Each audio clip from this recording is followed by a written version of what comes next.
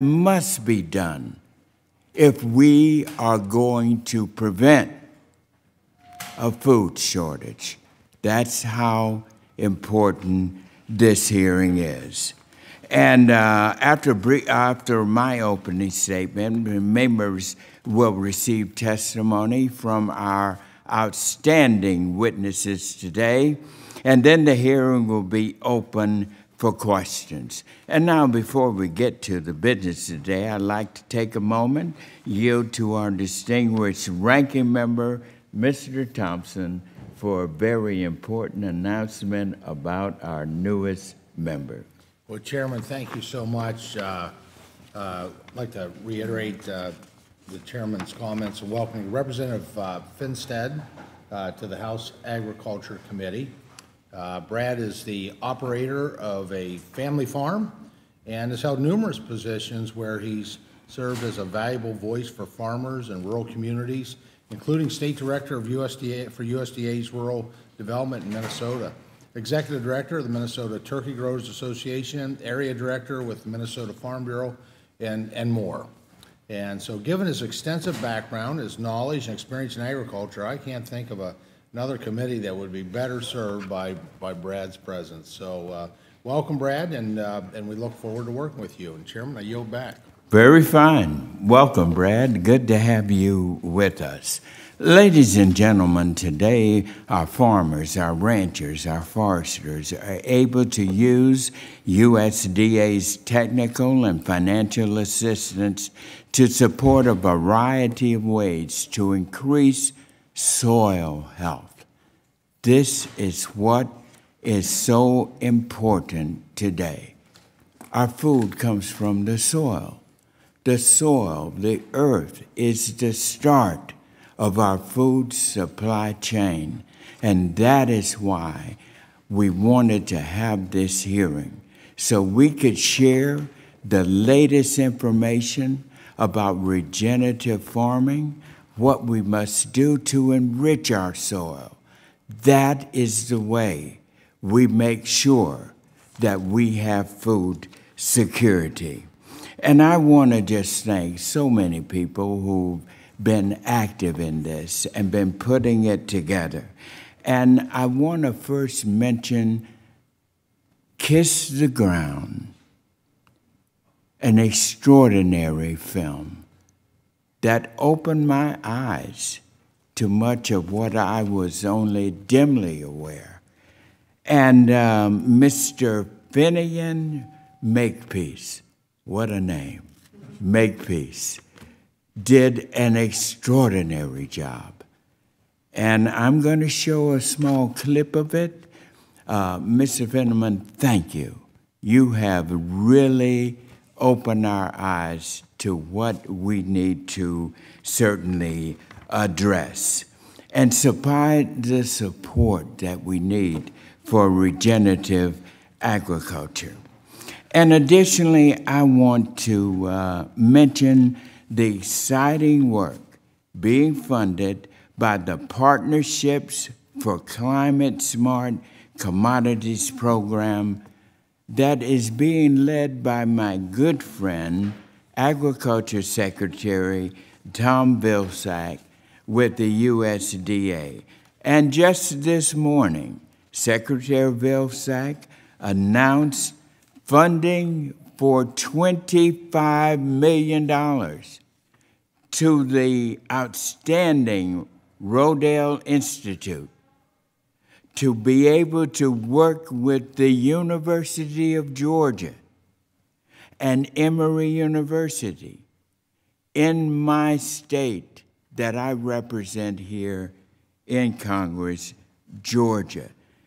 And it will help our farm producers expand their markets, their produce, while reducing greenhouse gas emissions, educating consumers, and developing technology that will improve sealability of their model. This is so important, and I am so very supportive of what Secretary Vilsack is doing with this program. And this project is one of 70 receiving funding, and of course, with it being in Georgia, I can assure you that it will be most successful. And now I want to share with you this clip, and I want you to see the brilliance, the dynamic message that Kiss the Ground is doing. This is what the movement that got me involved with this issue. So I believe our technician is ready to play it. Enjoy and learn. Today, we are surrounded by the consequences of degeneration.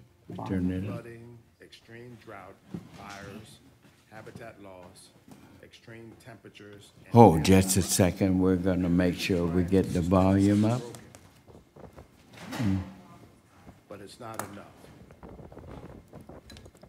As a farmer, I have hope because the solution is right under our feet, our soil. Can you go back there and see what's going on? We're going to pause for a moment to get the film ready. You can imagine what's going on back there. Technology is wonderful when it's working. Thank you, Ranking Member says technology is wonderful when it's working. So give us a moment and we'll get it together. So let's yield to the room. Pretty day to photograph. What's that, boss? I said it's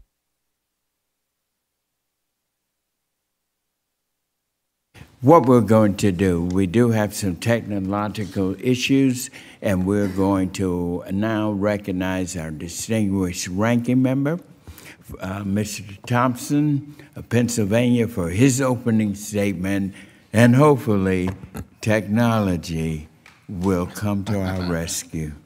All right, Chairman, thank you so much. I see our newest member transitioned from attending virtually to being in person here. So once again, Brad, welcome. We're so honored and pleased to have you on the Agriculture Committee with your family history of farming and your service and in so many different ways to the industry, the number one industry in this country, agriculture. And thank you, and glad to have you on the committee. Honored to have you on the committee. We, Chairman, thank you. Encouraging soil health and responsible conservation practices in agriculture has been central goals and a priority supported by Congress since the 1930s, and certainly a priority of mine since coming to Congress. Through the Farm Bill, producers and landowners can access a variety of conservation programs and tools to incorporate activities that support a variety of natural resources. These programs are voluntary, they're incentive-based and locally led, while directly benefiting the producer and, quite frankly, the economy and the environment. These tools that we provide are why American farmers are really the climate heroes around the world.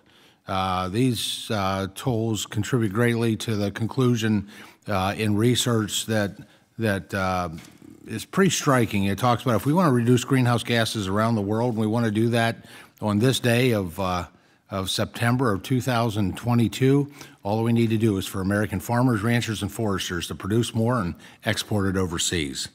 So farmers and ranchers are the original environmentalists and have adopted proven conservation practices to encourage soil health and other environmental benefits. Producers and landowners are also generating soil health benefits through grazing and active management of forest lands. Science, technology, and innovation have always been important to the success of agriculture, and I would say that is the purest definition of American agriculture. This continues to be true as we build out technologies that improve soil health. For example, biotechnology, the use of crop protection tools, and access to precision ag technology will help deliver soil health and climate benefits in both short and long term. Because the investments in agricultural research, the U.S. has become the most efficient agricultural producer in the world. In fact, American farmers, ranchers, and landowners produce 287% more than in the 1940s, with little to no change in inputs. And I believe that this industry is not static, it's dynamic, and we will continue to provide tools perhaps we can take that to 400% increase by 2035. Now, some want you to believe that regenerative agriculture is somehow revolutionary, and it's very positive, but soil health has been a fundamental tenet of the Farm Bill conservation programs from their very inception. In the 2018 Farm Bill, we've made improvements to programs like creating a conservation incentive contract that would pave the way for easier adoption of management activities like cover crops. We've also made soil health a major component of the new on-farm conservation innovation trials, and soil health is also a central purpose of the conservation stewardship program. Unfortunately, most of today's panelists do not represent the breadth of conservation movement in the United States, but a small minority that wants to redefine regenerative agriculture as only organic, which is just not true. While I support farmers who want to receive a premium through organic agriculture, I think that's a wonderful thing. I appreciate the premiums that our organic farmers and ranchers are able to generate through organic agriculture. We cannot let the idea permeate that organic is the only way to be a conservation steward. And attacks on industrial agriculture or conventional agriculture are, quite frankly, are divisive and unhelpful. Now, please don't get me wrong, soil health is critically important for American agriculture and rural communities around the nation. I got my first introduction on Schreck Farm in Clinton County, a county I'm picking back up, by the way, looks like. A wonderful soil health day that we spent there looking at soil samples and the difference and the changes that can be facilitated with good, solid agriculture practices. In fact, I was proud to host and chair actually one of the first soil health hearings in Congress in 2014 as then chairman of the Conservation, Energy, and Forestry Subcommittee. However, I think it's necessary to make the distinction that organic agriculture production is not the only means of production that promotes and maintains soil health.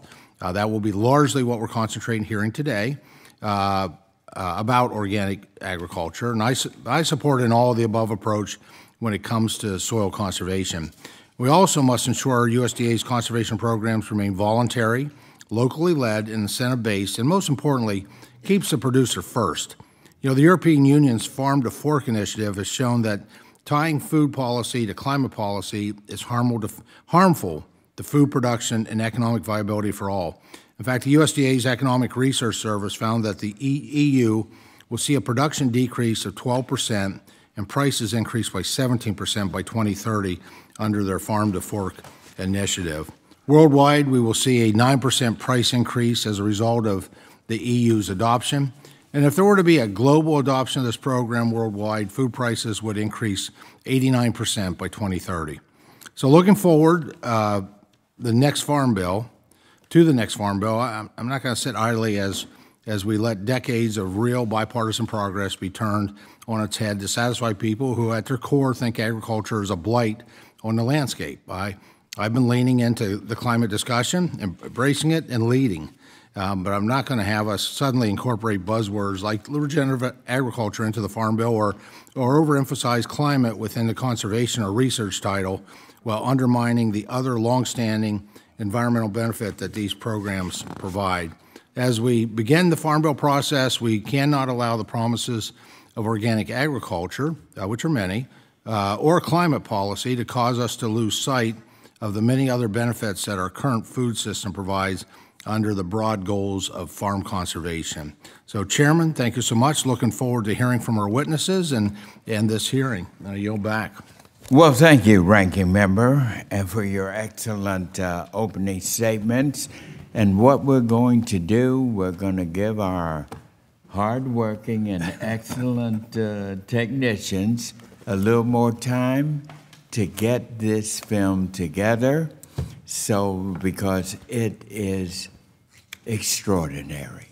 And what I would like to do, while we give them a little more time, is to introduce to you in the committee and those who are watching across the nation, our distinguished lineup of witnesses today. And also, I want to request that other members just submit your opening statements for the record so that we can get our witnesses' testimony and ensure that we have ample time for everyone's questions. Now, our first witness today is Mr. Jeff Moyer. Mr. Moyer is the Chief Executive Officer of the Rodell Institute. Hello? Somebody needs to mute. Someone needs to mute. Yeah.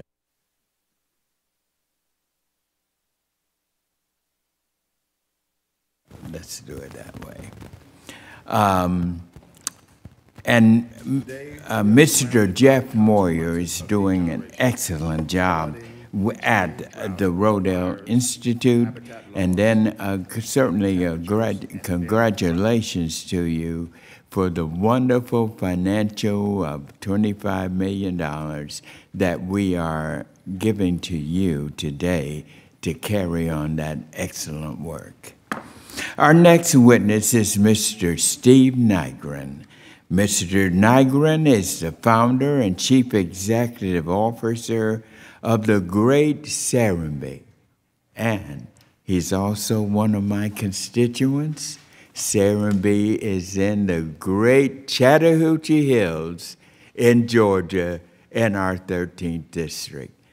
You're doing such an outstanding job, and you are a national leader in our agriculture industry. Welcome. Our third witness today is Mr. Ken McCarty, who is a partner in the McCarty Family Farms from Golby, Kansas. Welcome.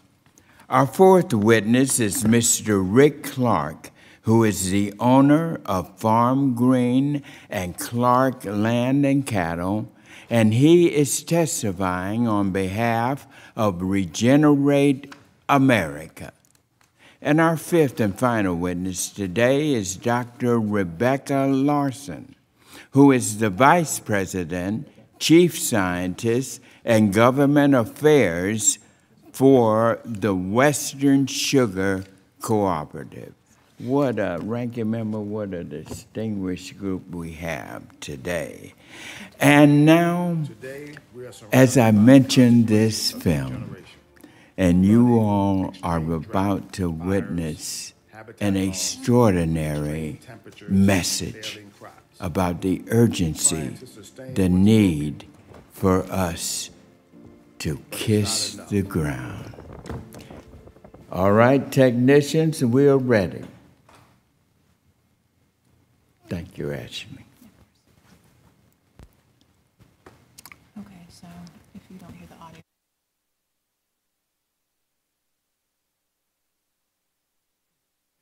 Today, we are surrounded by the consequences of degeneration. Flooding, extreme drought, fires, habitat loss, extreme temperatures, and failing crops. We keep trying to sustain what's broken. Hear it? But it's not enough. As a farmer, I have hope because the solution is right under our feet, our soil. The journey to regenerative agriculture for me was strictly economic. It was more cost effective for the cows to eat grass than buy feed. Learning to live within the means of what my farm could provide made a huge impact for us in terms of our local economy, because we only used local processors, and then we sold local. We tried our best to sell everything we could in our zip code. Without increasing my sales, I gave myself a raise because I focused on local. We've improved the health of our livestock. We've improved the grasses and species and varieties and diversity that we have out in the land. And so it takes less space to feed these animals. But when you add those commas and zeros up at the end of the year, and your banker smiles at you, that's a freaking win. Through this whole process of increasing biodiversity on our farm, we have been able to eliminate insecticides and fungicide applications. So those are no longer part of our plan. Those have yielded big savings as well. Not only is regenerative agriculture good for the water cycle and good for emissions and good for stopping soil erosion, but it's definitely good for our business as well. The Conservation Stewardship Program has been extremely valuable. We do also use the Conservation Reserve Program as we go into next stages of reintegrating cows into grazing cycles into our system. That we will also be implementing the EQIP program. The conservation plan is huge, and EQIP. EQIP has been great. The only downfall of the program is the time in which we get responses back to the potential client. We took advantage of EQIP programs both within our pastures in converting cropland into pasture land. The education on how to do these things, these practices and principles is vital. It's absolutely key. So this education piece for everybody, it's not just for the farmers, but for our city cousins, for our government officials, for our government agencies, for our politicians. Join us in calling for strong support for regenerative agriculture in the Farm Bill.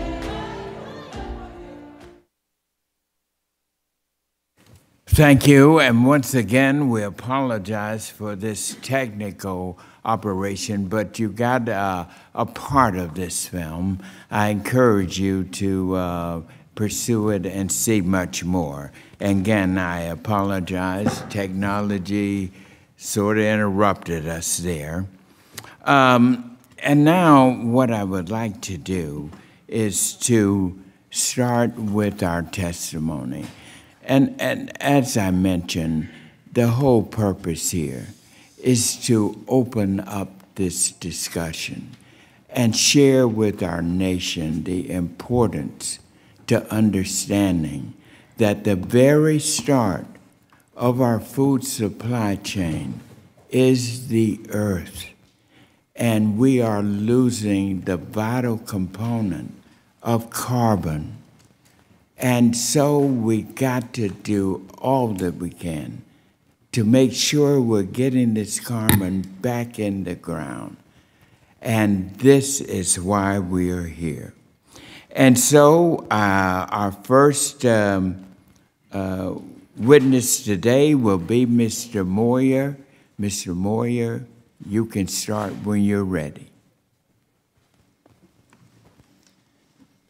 Chairman Scott, Ranking Member Thompson, members of the committee, thank you for the opportunity to testify before you today.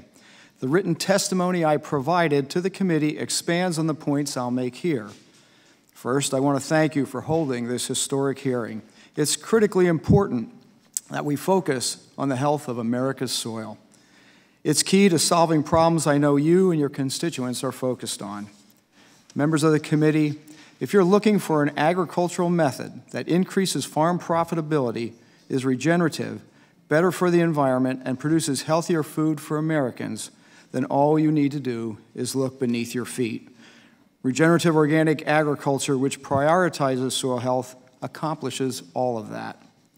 A strong, viable economic model that supports American farmers transitioning to regenerative organic agriculture already exists. And it doesn't matter what kind of tractor a farmer drives or what kind of crops they plant. All farms can benefit from regenerative organic practices. But we need to adopt changes now because America's food system is broken.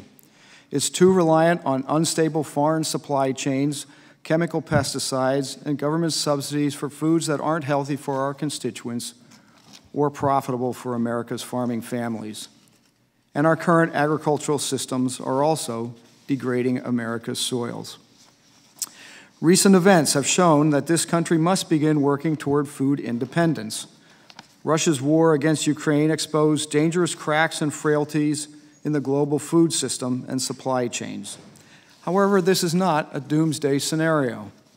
We have the tools and the time to fix this and set our farms on a positive track, and regenerative organic agriculture is our path forward.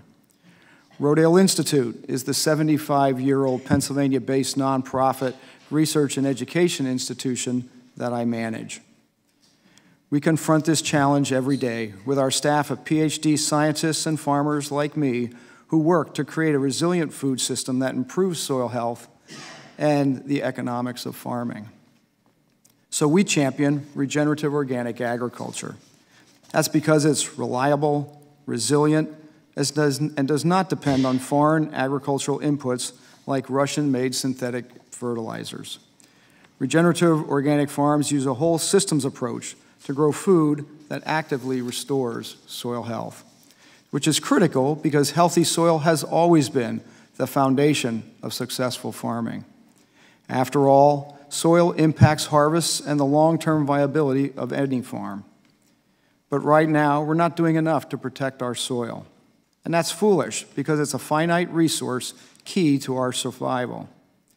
Current estimates suggest that by 2050, soil degradation may reduce crop yields up to 10%. But research shows organic farming can reverse soil degradation and actually improve soil health. And that's not its only benefit. Regenerative organic agriculture showcases production strategies that conventional farmers can take advantage of, like the use of roller crimpers along with cover crops to reduce or eliminate tillage and the need for nitrogen fertilizer. But in order for these practices to be employed at scale, we need to tweak EQIP and crop insurance regulations to incentivize the outcomes we want, not disincentivize them. Rodale Institute has a 40-year-long farming systems trial, the longest of its kind running in this country, where we examine organic agriculture and conventional agriculture side by side in real-world contexts. The study's recent findings show that organic systems will be more profitable for farms while improving soil health. Members of the committee, we can make that the standard for this country. More profit for farmers and healthier soil too. Look, it would be a lot easier if we as humans could just eat soil. No one would go to the supermarket or restaurant and ask for soil laced with fungicides, pesticides, and salt-based fertilizer. We'd ask for good organic soil and rich compost. Well, in effect, we do eat soil, or at least the plants we eat do. Let's make it possible for us all to choose a plan that improves our soils, makes farming families more economically secure, and puts America on a path to food independence. Regenerative organic agriculture is how we get there. Thank you for taking time to listen to my testimony today, and I do look forward to your questions. And thank you, Mr. Boyer, for your excellent testimony. And now, Mr. Nygren, you are now recognized for your 5 minutes. And welcome to our committee. Thank you, Chairman Scott, Ranking Member Thompson, and members of the committee for the honor of addressing you today. My name is Steve Nygren, founder and CEO of Serenbe, located in Chattahoochee Hills, Georgia's 13th Congressional District. I want to talk about soil health and how it leads to economic vitality. My written testimony will expand on these points. It starts with the local farm and farmers. The recognition that we need healthy soil should compel us to recognize our American agrarian economy and what drives it, starting with how we inhabit the landscape. We must produce food locally, implement policies and programs that support this local production, and prioritize regenerative organic farming. You are aware of the shrinking number of U.S. farmers and the conversion to industrial agriculture, replacing the local family farm. What we do not talk about is the effect on the local agrarian economy. Industrial ag dollars do not support the local bank, the local hardware store, or the Main Street merchants in the same way that local farmers do. Rural America has been stripped of its identity and economic stability. We're now feeling some of the negative results of this drastic shift and consolidation. The good news is there has been a renewed interest in local farms, markets, and foods that continues to accelerate. The pandemic has also placed a spotlight on food production, the increased health issues our country faces, and how people are dramatically reassessing where they live and what they eat. In 1950, Georgia produced 80% of the food consumed in the state. Today, it is a fraction of that amount. We are consuming products imported from around the world and eating food grown on U.S. soil with detrimental chemicals based on relationships with foreign governments. This increased dependence on a global supply chain for our food could make the difficulties of the pandemic seem mild should there be a disruption in our global industrial food system. I grew up on a generational farm in Colorado. Following college, I became a hospitality entrepreneur. For those of you who worked on the Hill in the 80s and early 90s, you might remember the peasant on Pennsylvania. During this period, I bought a historic farm just outside Atlanta in an area that would later become Chairman Scott's district, enabling my young children to experience in a small way the rural life I had grown up with. Recognizing the need for investments in local community and our farmlands, in 2000, I drove an effort to save the rural landscape we had come to love with 500 local neighbors. We formed a county overlay for 40,000 acres, saving 70% of the land for agriculture.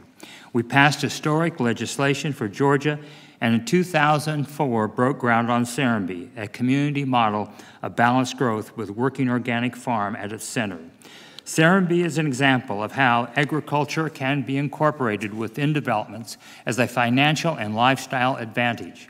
For $34 a week, 75 families receive a farm share that includes their produce for the week. Hundreds more are reached through our farmers market and local restaurants. And to combat food waste, our farm has opened the first citywide compost station. Serenbe stands as a model of the agrihood movement. I may have built a town, but Will Harris of White Oak Pastures has saved one. Bluffton, Georgia has gone from a ghost town to a destination in 1 decade. His transition to regenerative cattle farming now employs 180 people with more than $100,000 in weekly payroll. White Oak is the largest private employer in the county, restoring an economy and changing the lives of one small rural community. Today, we need programs in place to support and promote the growing market for locally produced food grown in chemical-free soil. Small farms and regenerative organic farmers need an equal opportunity. They need supportive policies, designated dollars that will reach the hardworking farmers in the fields, such as Matthew Rayford, who's with us today. Think of soil health as a platform to bring our small towns back to life. When farming and soil is rescued, then many other businesses and value-added productions will follow. Soil health is imperative to American health. Through the Farm Bill and the direct actions of this committee, you can affect real change for our farmers, our food systems, our economy, and our communities. I urge you to fund organizations that will directly impact small and historically marginalized farmers working to produce regenerative organic foods. Thank you for your time. And thank you, Mr. Nygren, for your excellent testimony. And now, Mr. McCarty, please begin when you're ready.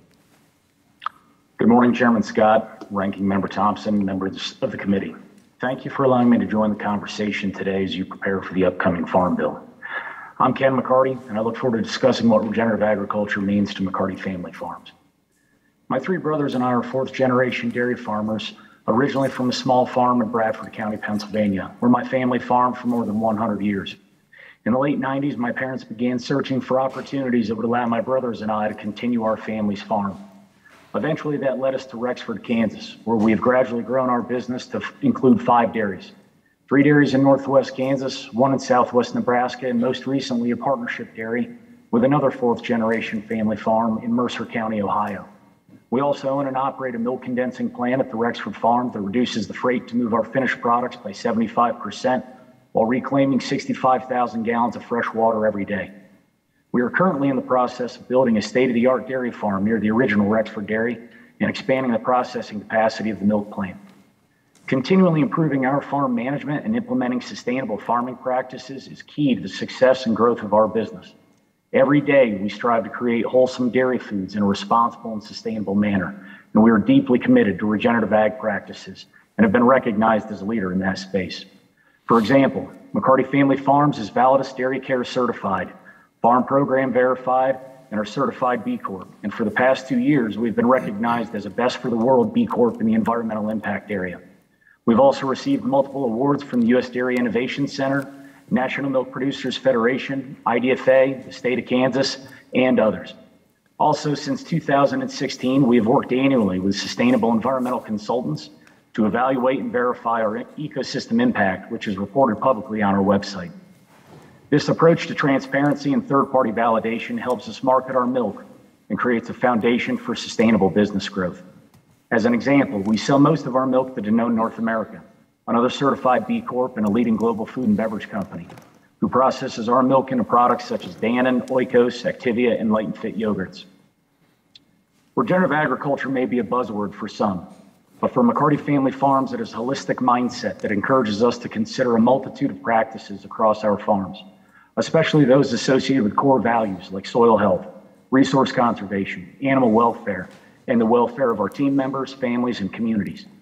Practices such as cover crops, reduced tillage, improved nutrient management, and excellent animal care practices under one coherent vision can optimize the performance and sustainability of our farms. In general, regenerative agriculture should provide measurable economic, social, and environmental benefits that help improve rather than just sustain our ecosystems.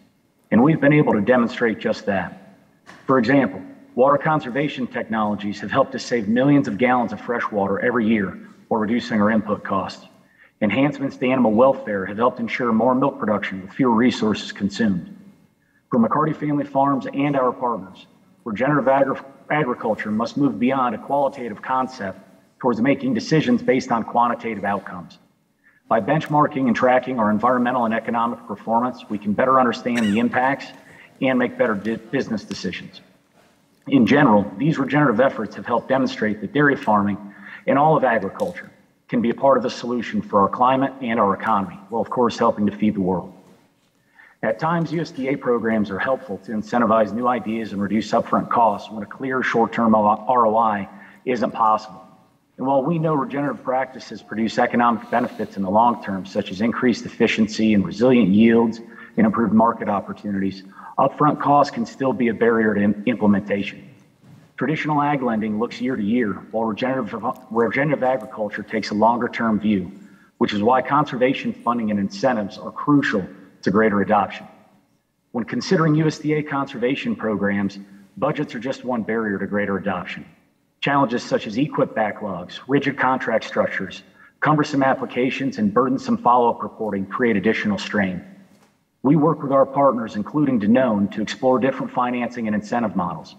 USDA programs such as the Conservation Innovation Grant for on-farm trials allowed us to work with non-federal partners such as Danone, Sustainable Environmental Consultants, and National Fish and Wildlife Foundation to finance scalable regenerative management.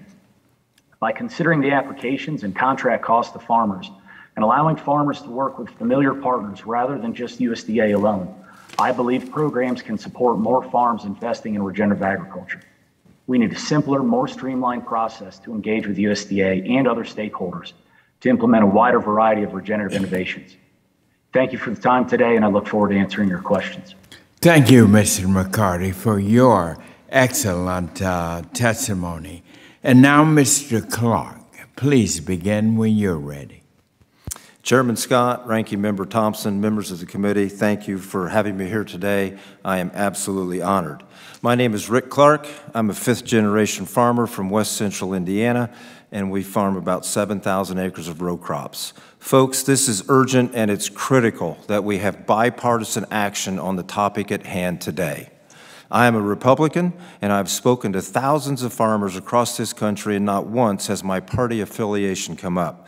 The witnesses here today do not represent the diversity of regenerative farmers and ranchers. We are especially missing voices of indigenous leaders and farmers of color. And it is critical in this farming journey that you have the support of your family. And I'm going to tell you, they have my back. American farmers are the most productive in the world, but we have to acknowledge the condition our soils are in. We are in trouble. 5.6 tons per acre per year of soil are leaving our fields. I am not here today to offend the practices of any farmer, and we have to understand the heritage and history they have. We also need to understand our soil is fragile and degrading right in front of our eyes, which leads me to why I'm here today. Adopting soil health practices can slow down and reverse the degradation of soil. I want to leave you today with the confidence that regenerative agriculture can be incorporated into any farming operation and be far better for your bottom line. After decades of heavy tillage on our farm, a 1-inch rain event created so much erosion on our farm, I knew it was time to do something different. Like thousands of farmers, I started cover cropping through EQIP. This is an essential program to increase farmers' comfort level of change. In my written testimony, there is a photo of my soil and my neighbor's soil just 20 feet apart from each other. The difference is astounding. My soils have water infiltration rates of 20 inches per hour, and the neighbors have an infiltration rate of 1/2 inch of rain per hour. Our soils have 1.5 million earthworms per acre. The neighbors' farms have nearly 0 earthworms. So, how do we get there? We need to follow the 6 principles of soil health. 1, context. This is key. While practices change from Texas to Indiana, principles are universal. 2, minimize disturbance. 3, maximize diversity. 4, living roots. 5, armor the soil. 6, animal integration. A little bit more about our operation. We have not used starter fertilizer, seed treatments, fungicides, insecticides, pesticides, phosphorus, or potassium in 8 years. And to boot, we're organic with no tillage.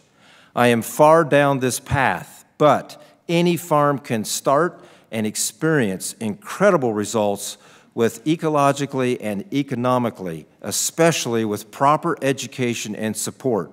And note, it doesn't have to be organic.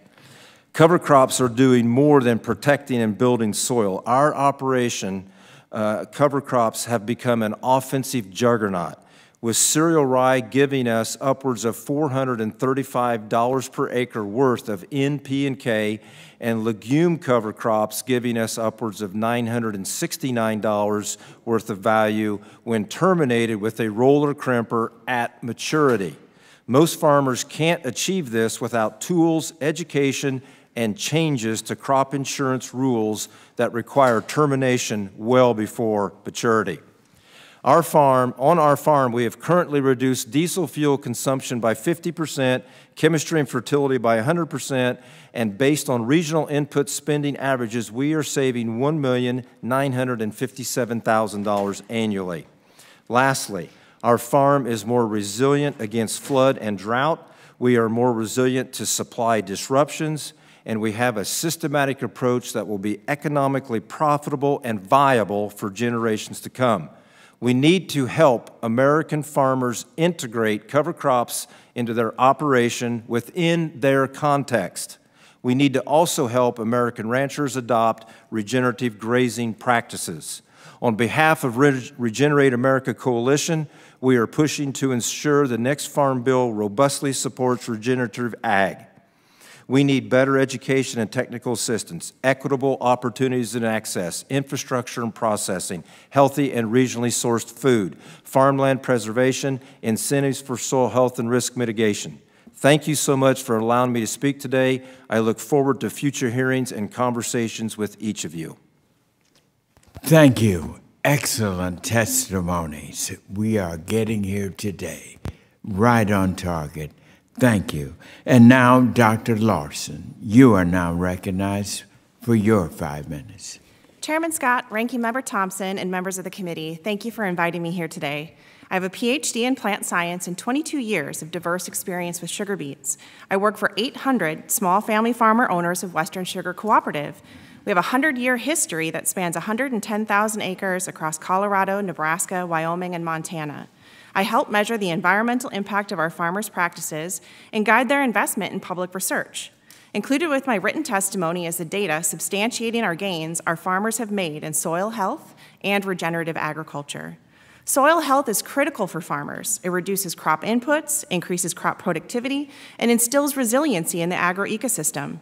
The USDA recognizes 4 soil health principles: minimize soil disturbance, keep soil covered, maintain living roots, and employ diverse crop rotation.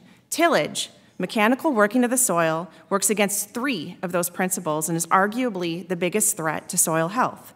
I am here to provide concrete examples from our cooperative and national trends that demonstrate conventional farming has made significant gains in soil health. Since the 1950s, modern agriculture has enabled exponential adoption of conservation tillage across the U.S. Today, a majority of conventionally produced U.S. commodity crops use conservation tillage. 1 out of every 5 is no-till. Clearly, farmers value soil health, as 1/3 of conservation tillage was adopted with 0 outside incentive. I see similar trends for sugar beets. 82% of Western sugar growers use conservation tillage, which has tangibly improved soil health and imparted other dramatic environmental benefits. At the same time, our yield has climbed from 8,000 to more than 11,000 pounds of sugar per acre. This is true sustainable intensification. Conventional agriculture paved the way with conservation tillage. More recently, no-till organic cropping has emerged. However, most organic systems still rely on tillage, especially row crops, small grains, and vegetable crops. For both conventional and organic farms, adoption of conservation tillage is highly dependent on soil type, climate, scale, and cropping system. Ultimately, for Western sugar farmers, the adoption of genetically engineered sugar beets with glyphosate tolerance has allowed for widespread elimination of plowing and conversion to conservation tillage. Some claim pesticides are harmful to soil health. We have not found that to be true. Our farm measurement across Western sugar shows microbial diversity and function is up 6-fold following the adoption of conservation tillage, despite judicious use of pesticides. The data suggests tillage is far more detrimental to soil health than pesticides. Despite that, in the last decade and a half, Western sugar farmers have cut the quantity of pesticides applied by 40% and reduced the overall environmental impact by 92%, similar to national trends across conventional farming. Technology on the horizon will further reduce reliance on pesticides in the future. However, mandates against pesticides today will hurt, not help the climate-smart agenda, most critically in the areas of food waste and land conversion. Cover crops also promote soil health. Most closely associated with organic farming, it is also used in conventional systems across the United States. Implementation varies by region and cropping system, as does method of cover crop termination. Western sugar farmers use cover crops under a variety of circumstances. However, our primary soil armor is a residue left from the previous crop, which also serves to promote soil health, as we integrate in livestock for managed grazing, further building soil health. Conservation crop rotation is also key to soil health. All Western sugar growers rotate a diverse range of crops, including the occasional perennials. These rotations include high residue and low nitrogen demand crops that balance nutrient demands and protect the biodiversity that's important to crop health. The evolution of conventional ag practices has reduced soil erosion by 35% across the United States. It is important to recognize that the U.S. is currently a leader in climate-smart ag, and farmers are accepting of further improvement. Innovations in modern conventional agriculture are primed to achieve climate-smart goals. Programs authorized by this committee, like SIG, the Sustainable Ag Research and Education Program, and EQIP, have been highly effective in helping growers adopt climate-smart practices. Western Sugar has used these programs to improve nutrient stewardship and implement high-carbon soil amendment to regenerate soil health. As you turn your attention to drafting the next Farm Bill, I encourage you to continue to support programs like these and invest in outcomes-based solutions that keep the farmer in the driver's seat as they understand the nuance in their production system. It's also imperative to bolster research for agricultural outcomes to enable our next step change in farming. In summary, conventional farming has employed conservation practices like reduced tillage, cover cropping, and diverse rotations, and are continuing to innovate. Thank you for the time today, and I look forward to taking questions. And thank you for your excellent testimony. And all of you, powerful. And this is why we're having this hearing. Now, at this time, members will be recognized for questions in order of seniority, alternating between majority and minority members. Each of you will be recognized for 5 minutes to get your questions in. And please, as always, keep your microphones muted until you are recognized, so that we can eliminate background noise. And now I recognize myself for 5 minutes. First of all, you all were just brilliant in helping to confirm our great need here. And this great need is what I refer to as a Paul Revere moment. It might not be the British that are coming, but if we do not listen to you and what you are saying about the urgency of regenerative farming, dealing with the source of our food, which is the soil, we will have a food shortage in this country.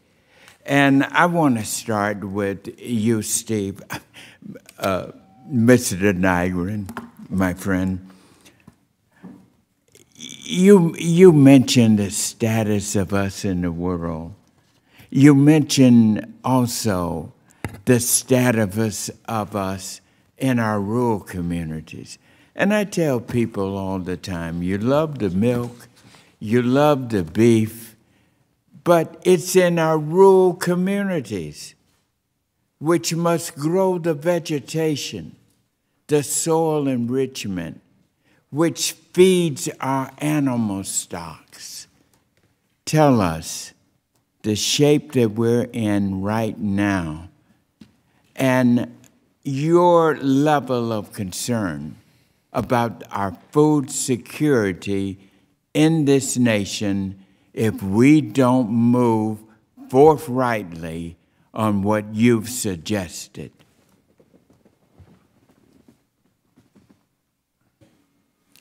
Thank you, Chairman. Having grown up on a farm in the 40s and 50s, and then moving to Georgia, in both states I've seen the rural communities go from vital centers and economic centers to places that are many times ghost towns, with many people having to change careers. I have 18 first cousins.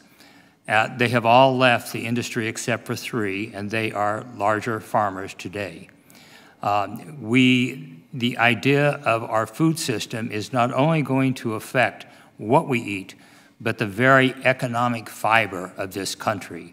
And I think some of the things that you see that have happened in rural America is an example of the changing systems that we've had.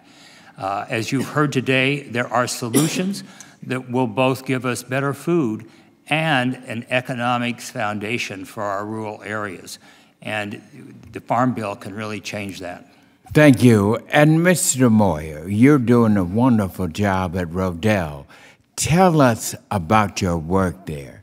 And do you agree with me? If we fail to move on this, we could be facing a food shortage. Please. Thank you for the question, Chairman Scott. Yes, of course, it's critical that we move rapidly to make adjustments to allow farmers to express their desire to improve the health of their soil. Regenerative agriculture, regenerative organic agriculture is all part of a journey. And we're not suggesting that conventional agriculture or conventional farming has not made great advances since the 1950s, but we also have a long way to go. Mm-hmm. The concept that we simply want to sustain a current system or current set of practices to maintain what we have is not adequate. We really need to move forward rapidly with the concept of regenerating the health of our soil to build up earthworm populations, as Mr. Scott already told us about between his farm and his neighbors. We can do that. Again, we have the tools, we have the time, we have the ability. We need support from members of this committee and from policymakers in order to just tweak some of the programs that we have to allow farmers to make the decisions on their landscapes to improve the health of their soil. Thank you. Mr. Clark, I want to get to your salient points because I believe you're right on target here. What will happen if we do not regenerate our soil? Where will we be in a world where we have to depend upon Russia for our food? We're already depending upon Russia for 66%. They control 66% of the world's fertilizer. Yes. Chairman Scott, thank you for the question. Yes, we have gone down this journey, and we have weaned ourselves off of these inputs, and we have become more resilient, less negativity toward stability or instability within the world. And yes, we need to preserve our soil because that is going to be the future of the farming industry. Thank you. And now I recognize the distinguished gentleman from Pennsylvania, our outstanding ranking member Thompson, for your 5 minutes. Chairman, thank you so much. Appreciate your leadership. Appreciate, it's just a pleasure to work with you on something we're both very passionate about, agriculture.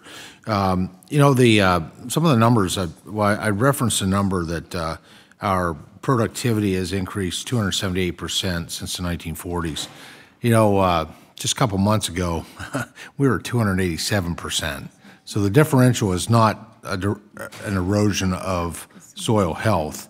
And I think we all acknowledge that. There are other factors that go into productivity, and productivity is important. We're providing so much more food and fiber and building material and energy resources on the lands I used to call rural America. I call them essential America today because they're essential to every American family, what we produce.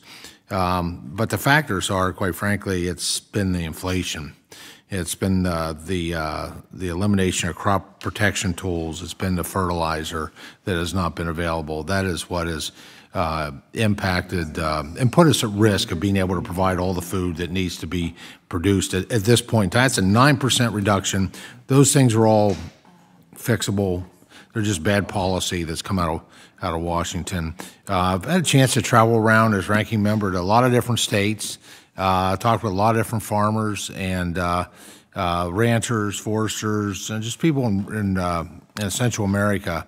In my home state of Pennsylvania, which is one of the top 10 cover crop states, excuse me, in the United States, there's been a 33% increase in cover crop use since 2012, which is outstanding.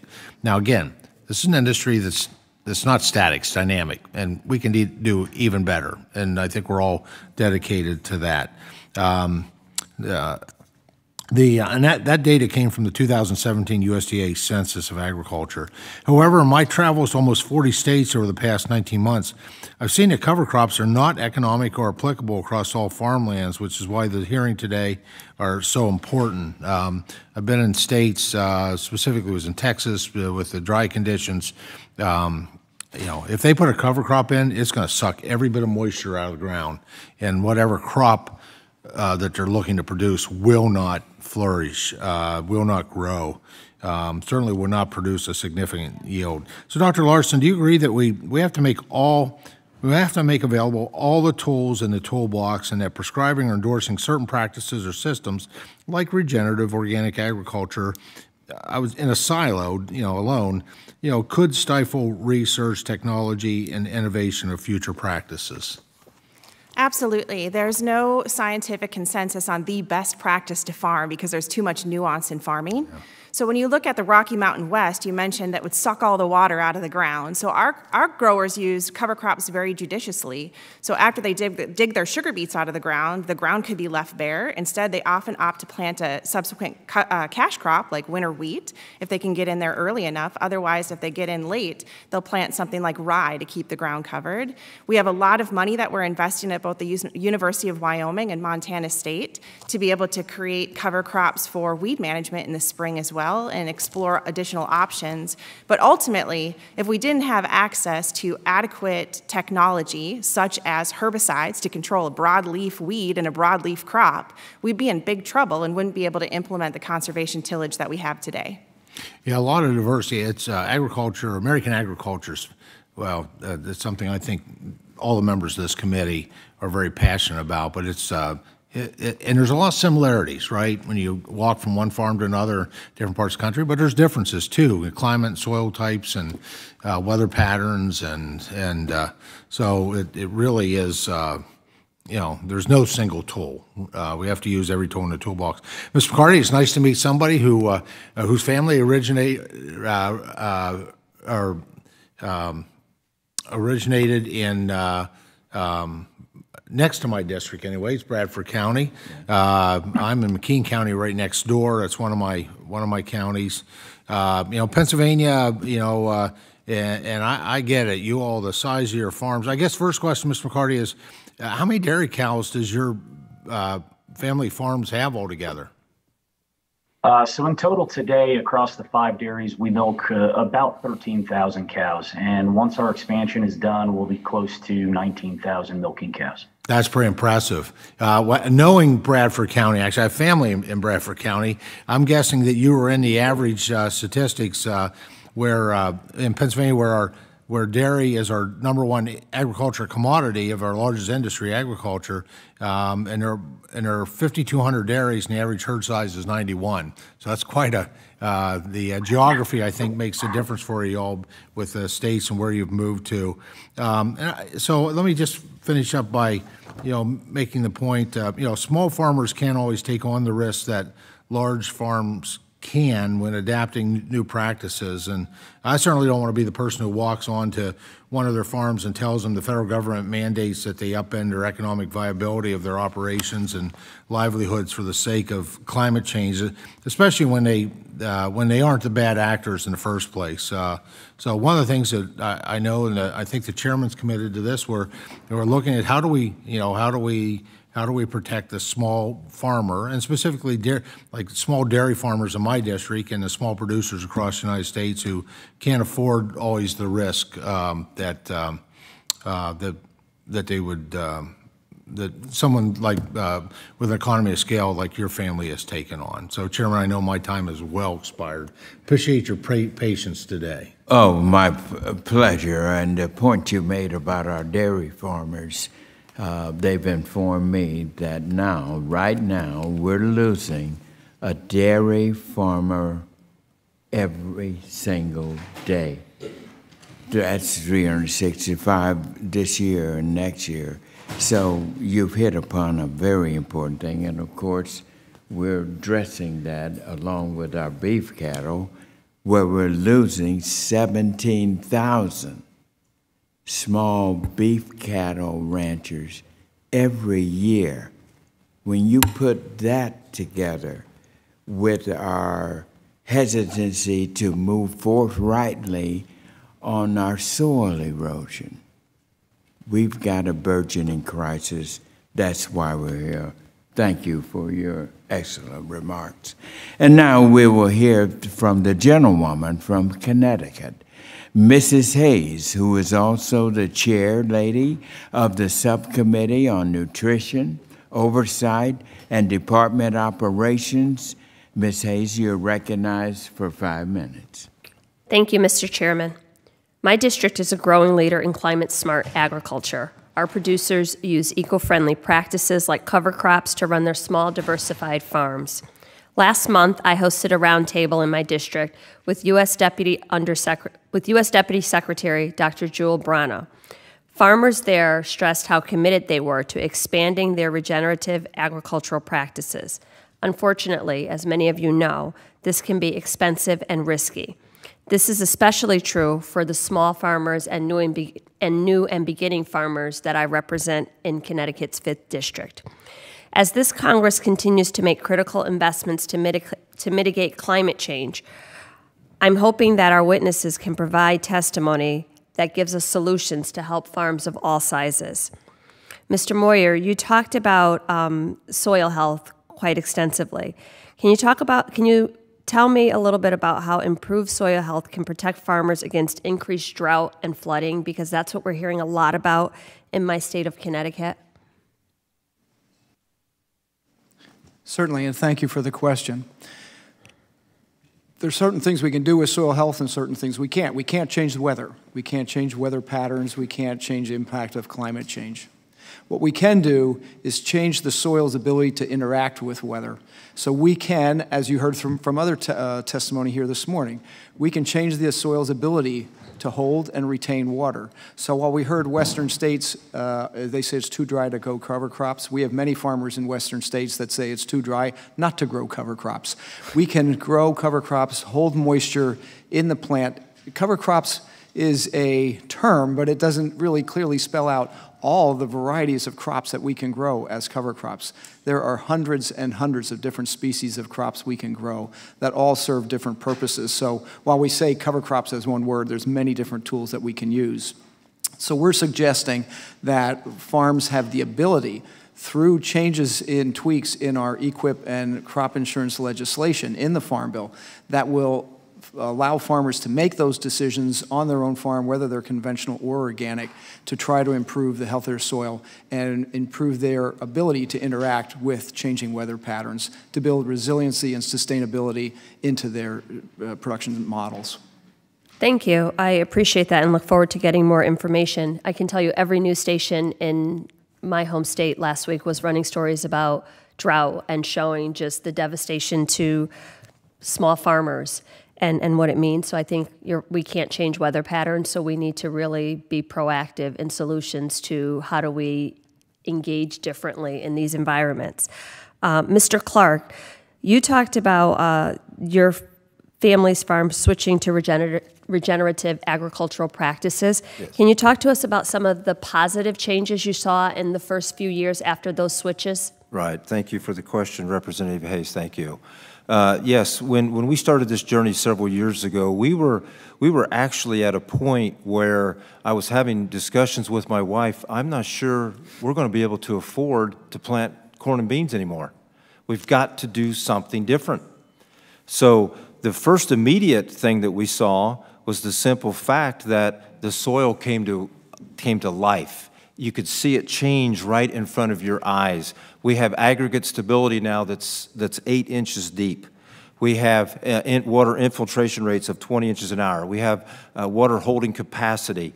We are sequestering carbon. All of these things we're doing, and you can see a lot of these changes with very simple tests. You can have a hammer, a ring, a couple of tubes full of water, and you can show soil health every single day. So the immediate thing that we saw was just the breath of fresh air that we're now able to expand and grow vertically and not just be tied to a corn and soybean type rotation. Thank you. That very important information. Mr. Nygren, the Working Farms Fund at the Conservation Fund has helped 33 farmers secure land in the past few years. How can we better engage to expand those programs so that more farmers can access them and have help with conservation on the ground? I believe make sure that the money is going to organizations that do not have large overheads so that it's hitting the farmers actually in the fields. And there are many organizations that are connected directly with the small farmers, and I think we need to be aware of those programs and how the money is distributed. Thank you. Right on time. Mr. Chair, I yield back. Good job. And now the gentleman from California, Mr. LaMalfa, is recognized for 5 minutes. Thank you, Mr. Chairman. Ms. Larson, you're a beet grower or cover that in Colorado, and I've heard some really positive things with some of the methods that you've been able to utilize there. A lot of it gearing around no-till. You know, tillage is being looked down upon more and more these days, but that might apply well for beets and other crops. But do you see that there's other crop types that can be readily converted to no-till? That you know, I mean, is this supposed to be a one-size-fits-all for all crops to be converted to no-till? It's absolutely not one size fits all. As I mentioned, controlling broadleaf weeds in a broadleaf crop, thanks to genetically engineered sugar beets with glyphosate tolerance, was a game changer for us. If you can control the weeds, you don't need to use mechanical removal or tillage to get rid of them. So there are a lot of crops like ours that are difficult to control weeds in that require some alternative method to control them. And often farmers rely on tillage. Overwhelmingly, organic and conventional farmers rely on tillage. Certainly. Okay. So when you talked about the beets, you've had to use genetically modified so that you can use different types of pesticides? Yes, to use a specific herbicide that helps control the weeds more consistently and completely.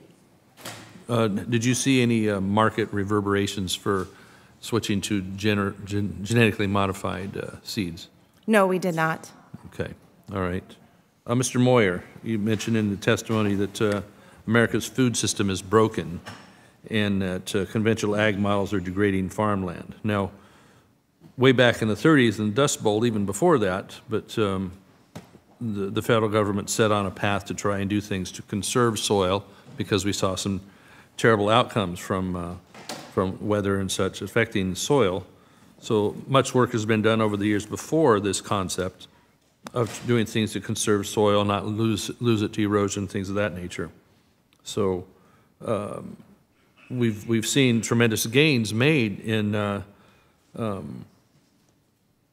crop yield and less labor being required for agriculture in this country. It used to be 50%, now it's less than 1% of people work in agriculture these days, it seems.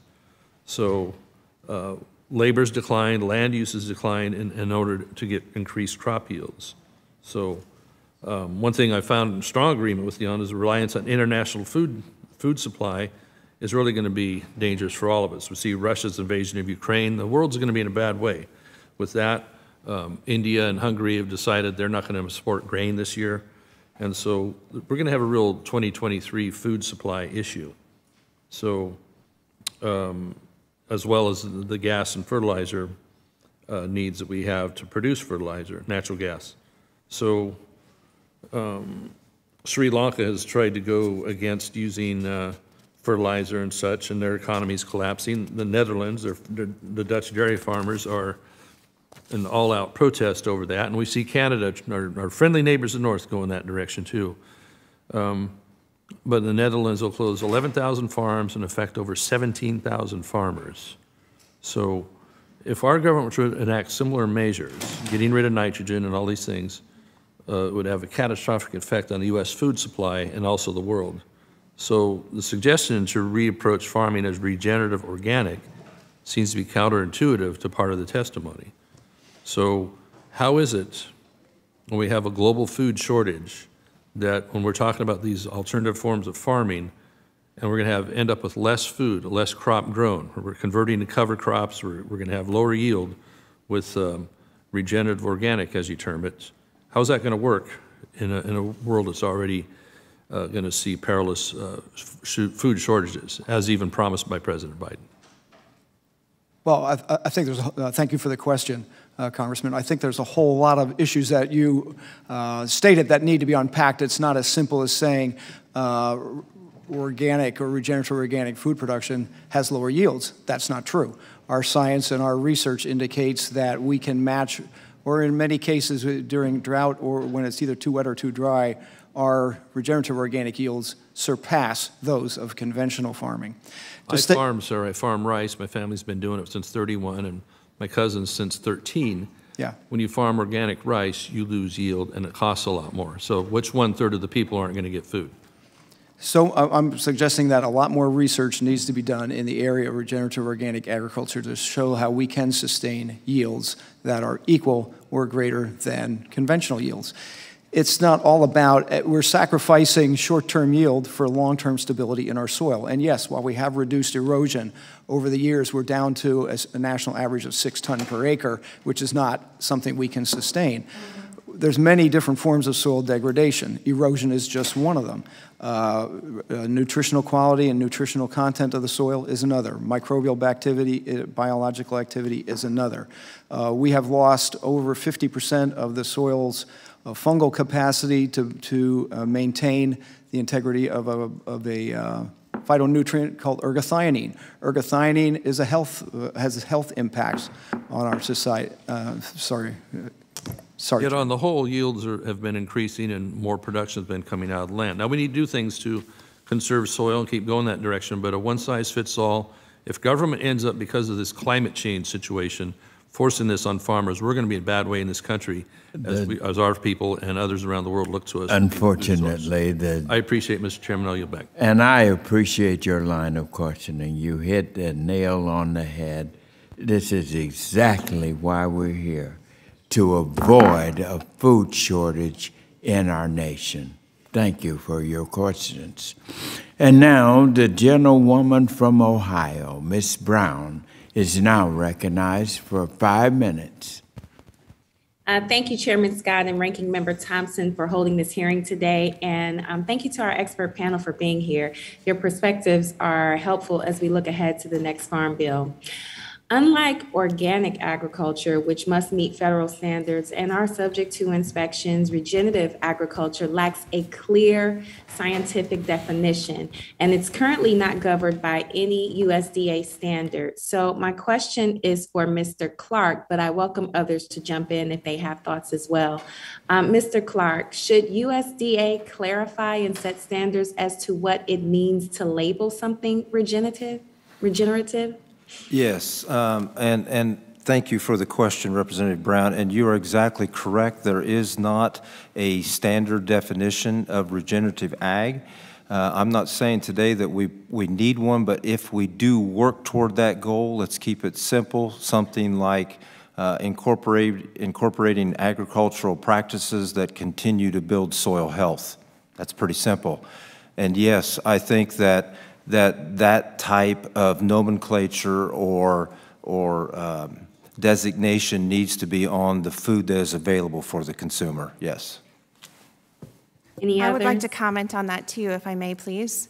I think it's very dangerous to try and come up with a blanket statement or a blanket label for one particular type of practice because there's so much nuance in it that requires physical measurement of the impact of the practices that you're implementing. One of the studies cited by Mr. Moyer gave an example of erosion differences between different cultivation practices, and it showed that conventional no-till had far superior erosion prevention capability than the best management practices within organic.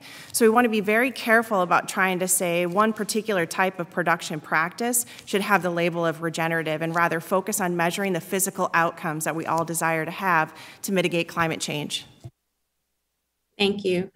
Thank you all. It seems to me that further clarity can also help consumers understand what it means when they see a product at the grocery store with the words farmed using regenerative techniques. So I appreciate your responses. Mr. Clark, in your testimony, you also talked about the demand for scaling up regenerative agriculture practices. As we look to the next Farm Bill, what can we as Congress and the USDA do to be supportive of these efforts? Yeah, I'm sorry, did you say scaling up? Is that what you said? Yes, sir. Yeah. What we need to do is we have to start with the education process. We have to make sure that the teachers are in place. I think it is absolutely imperative that when a farmer goes down this road of change, and they're so unfamiliar with this, they need the guidance, the support to help make the very first time they try this to be successful. Because I'm afraid if they do not have success, they will not come back. Believe me, I've heard every excuse. I live too far north. It's too cold. Growing season's too short. I've heard them all.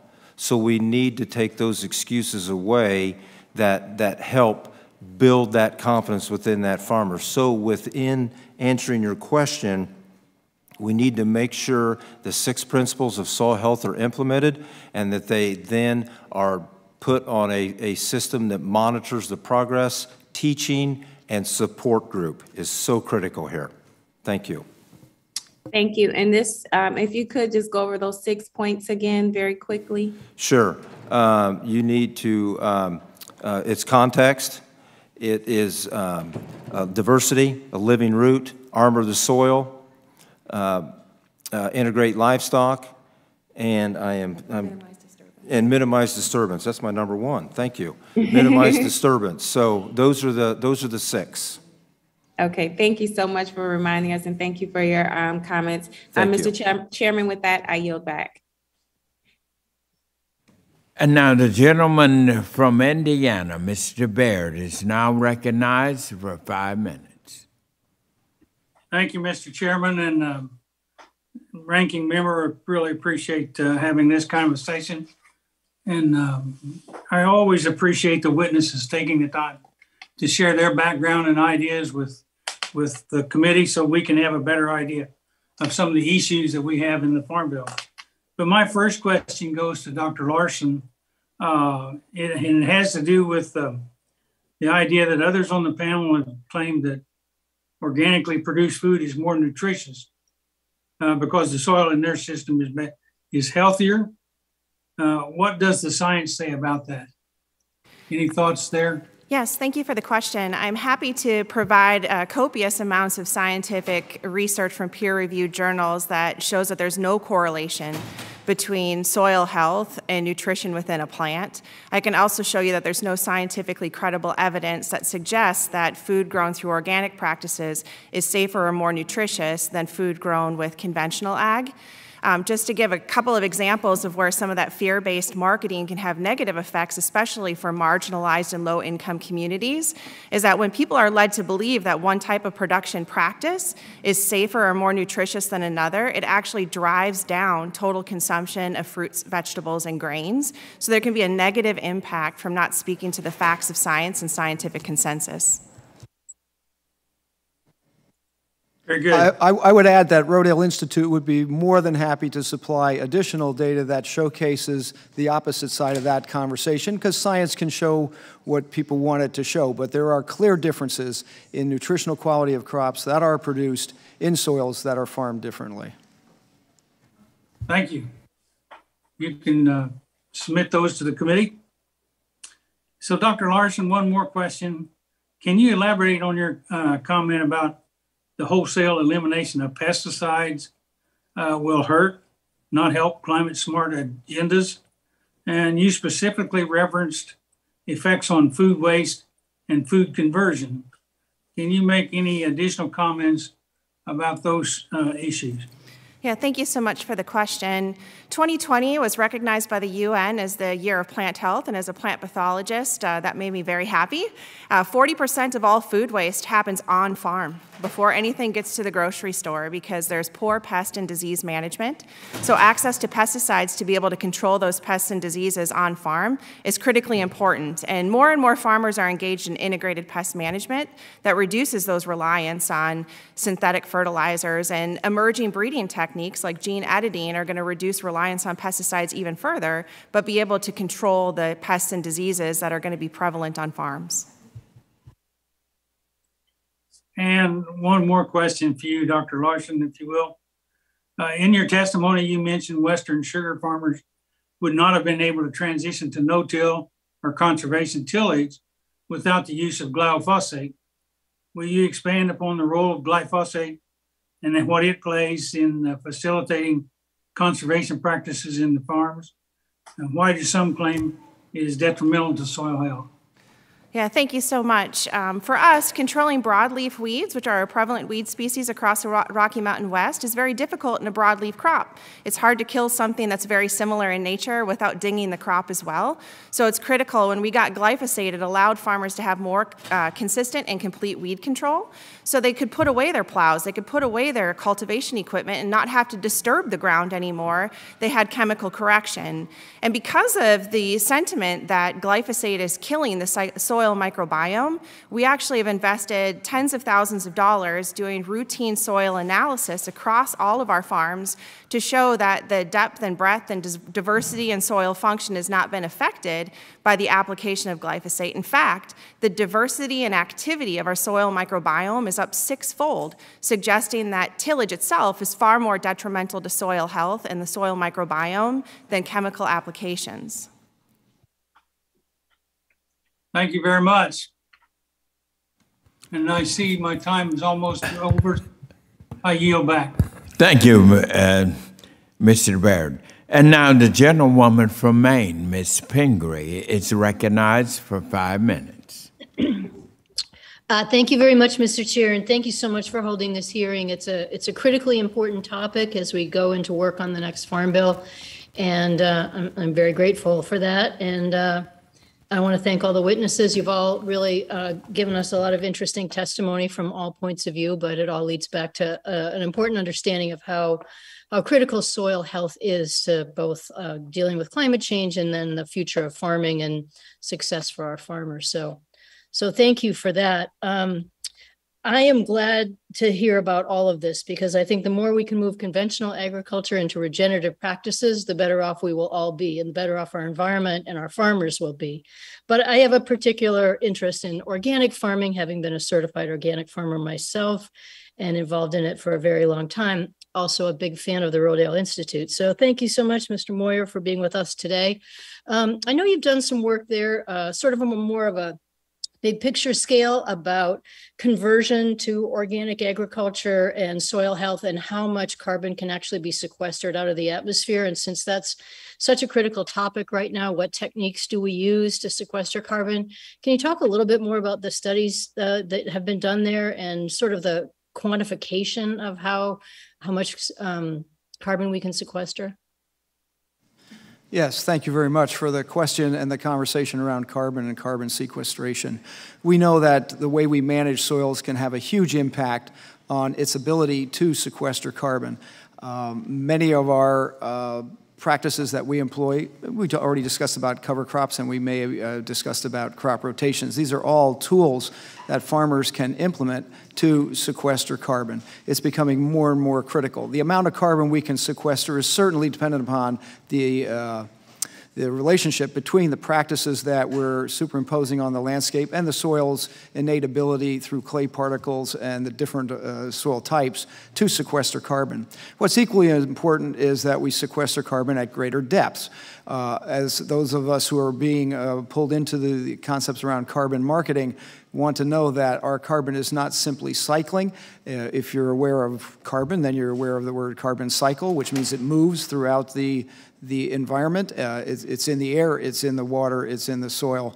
And we want to be able to sequester carbon at greater depth so it's more permanently sequestered and not volatilized back into the atmosphere. So yes, our work at Rodale Institute is continually exploring and expanding the concepts around carbon sequestration, and we have a tremendous amount of data that we'd be more than happy to share with this committee and with you in particular. Thanks so much. We'll look forward to exploring that more, and I do appreciate your mention of the deep roots, which was also one of the principles that Mr. Clark mentioned. Now I'm going to get a little more technical, or I guess into the weeds, which is sort of a bad pun, but we're talking a little bit about the use of glyphosate and how challenging it can be, particularly, I think, in organic farming, to deal with weeds, to deal with sort of ending the life of your cover crop and doing so with no-till. And so if maybe Mr. McCarthy or Clark, you both are practicing organic farmers on a big scale, how do you deal with this challenge, or how do you see us looking at that into the future and what more research or support needs to be out there to avoid having to use herbicides in practices like we're talking about? Great question. Thank you for the question. What we have found is the basis for our weed suppression is the biomass that is generated by the cover crop. Then you mechanically terminate that cover crop with a roller crimper. You are creating a mat, a mulch, a armor on the soil. And this armor does many, many things. And you can now look at arid environments that make the claim we can't grow cover crops here. But once you armor the soil and eliminate or mitigate the evaporation that's taking place, and you build that soil health, you're building the aggregate stability, you're building your water holding capacity, so when it rains and your neighbor says, hey, I got an inch of rain, how much did you get? Your answer is, I got it all, because it went into the ground. And That's now great. I got to move to Mr. McCarthy, but I do appreciate that, and maybe I can follow up with you. And thanks for reminding us that this topic is nonpartisan. So, Mr. McCarthy, what do you do as a technique? I thought the roller crimping is interesting. Yeah, so one thing that I think is important to note is that my farms are not organic farms. We are non-GMO project verified, but we are not organic. But the practices that we use to mitigate the use of pesticides is varied. You know, we live in a very different climate than what Rick lives in, and we utilize cover crops. We've explored different planting population densities and planting row widths to try to shade out those weeds faster. We're working on different varieties of cover crop programs that will help choke out pest weeds, especially those that are resistant to current herbicide chemicals. We're also looking at different crop rotations and exploring those types of crop rotations where we can break that weed cycle as opposed to a corn on corn on corn type of cropping cycle. All of those different methodologies have shown some and varied levels of effectiveness at controlling weed populations across our farms. Unfortunately, the gentlelady's time. Thank you, Mr. Chair. Thank you. I appreciate that. And now the gentleman from Iowa, Mr. Finstra, is recognized for 5 minutes. Thank you, Chairman Scott and Ranking Member Thompson, for holding this hearing today. I want to start out by just giving a shout out to our producers. They do an amazing job. They are the breadbasket to the world. They are the literal ones that are producing the food. My district, Iowa 4th District, is either number 1 or 2 in the nation when it comes to corn and soybean production. Actually, my county, where I live, Sioux County, is number 1 when it comes to corn and cattle and other things. So I take this very seriously. And I want to say this about our producers. All right? My in-laws are one of them, is that we take soil health very seriously. Why do we take it seriously? Because when you have good soil health, you also create more production. It goes hand in hand, literally goes hand in hand. So our farmers in the Midwest, in Iowa, are every day looking at better ways to create soil health, from cover crops to no-till to rotations to terraces, you name it. And I think about when I was a kid. You know, when we hear about, oh, if we can only get 125 a bushel of corn per acre, you know, today, the farmer is looking at over 200, and if he doesn't get over 200, it's a disappointment. And frankly, in Sioux County, if we don't hit over 250, we're upset. Right? It's just amazing what's happening. But there's always research that is needed, and that's why I love my land-grant institution so much, Iowa State University, that does a tremendous job. And with that, Dr. Larson, I'd like to ask, Iowa State's doing a lot of different research on hybrids, on soils and stuff like that. Where do you see more research needed from our land-grant institutions? Thank you for the question. Having worked in basic research at a university and USDA myself, I see a lot of value in what these third-party researchers do. To me, there are a lot of really interesting ideas that come out of academic research that lack the capability to be scaled. And so we need a way for universities to have better structure and scalability. I think that's first and foremost. And I think one thing that's not been mentioned on this panel is that all of these great practices that we've talked about today, soil scientists recognize they only have the capacity to offset current emissions. If everybody everywhere around the world that's farming did all of those practices, it would only sequester enough carbon to offset what we emit today, does nothing for the legacy load. So soil scientists are crying for frontier technologies like high carbon soil amendment, perennial grains that are going to allow us to be able to start pulling down and actually draw down on that legacy load. And universities will play a big role in that. Yep, I agree 100%, Dr. Larson, and thank you for those comments. And I love the academic arena that is looking at different things. But we always have to remember that, you know, my in-laws, the producers out there, they want to do what's best. They really do. But they also want to make a living. They want to add value. And we see this, and if you could talk about this, Dr. Larson. So you know, we talk about academic. I was an academic. I was a professor. How do we take it from academia to the real world? And I think about Iowa State Extension. By the way, it started in my hometown, Hull, Iowa. But how do we deploy these new strategies and get the farming community to add value to what they're already seeing in production? We're big fans of private-public partnerships. So I'll give you a quick example from Nebraska. Western sugar farmers pulled dollars out of their pockets, funded a university scientist to see, can we improve nutrient stewardship? He demonstrated in 110 square feet that we can, but that's not enough to convince farmers that that's the option going forward. So we applied for a USDA SARE grant and got $75,000 that allowed us to test that on 5 large pivots to show our growers that even though we've increased yield 35%, we can cut back on fertilizer by 30. Yep. So that's an excellent example of scale up from academic to practical. And you nailed it, all right? If you can cut back fertilizer, that's an input cost, and a significant input cost, especially today, all right? And that helps added value.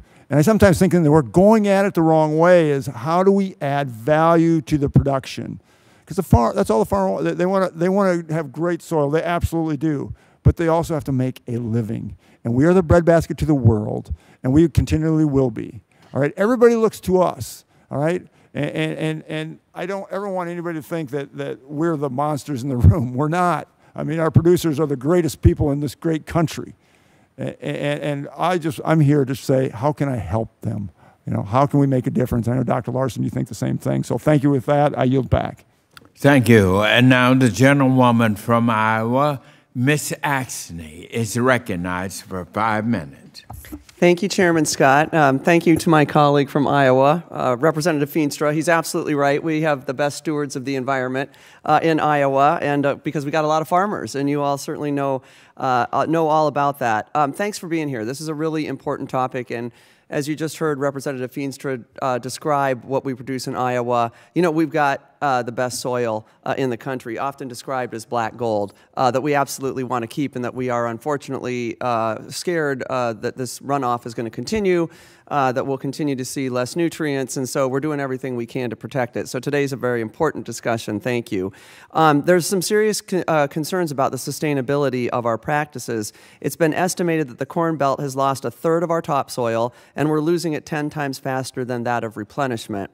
And the studies estimate that soil loss in Iowa is worse than any other state, greatly endangering our state's biggest asset and the ability for future generations to farm as their predecessors had. But thankfully, there's a lot of tools that we can utilize to help combat this problem, and studies are showing that farmers are utilizing those tools to combat that soil loss. Cover cropping, of course, for example, is a key regenerative approach to help us rebuild our soil. And while there's a number of USDA programs that can be used to support cover cropping, I was particularly pleased to see the USDA roll out Pandemic Cover Crop Program, a $5 per acre incentive crop insurance to help farmers employ cover crops as a risk management tool. It's a bill I'm on, so I'm pretty supportive of it.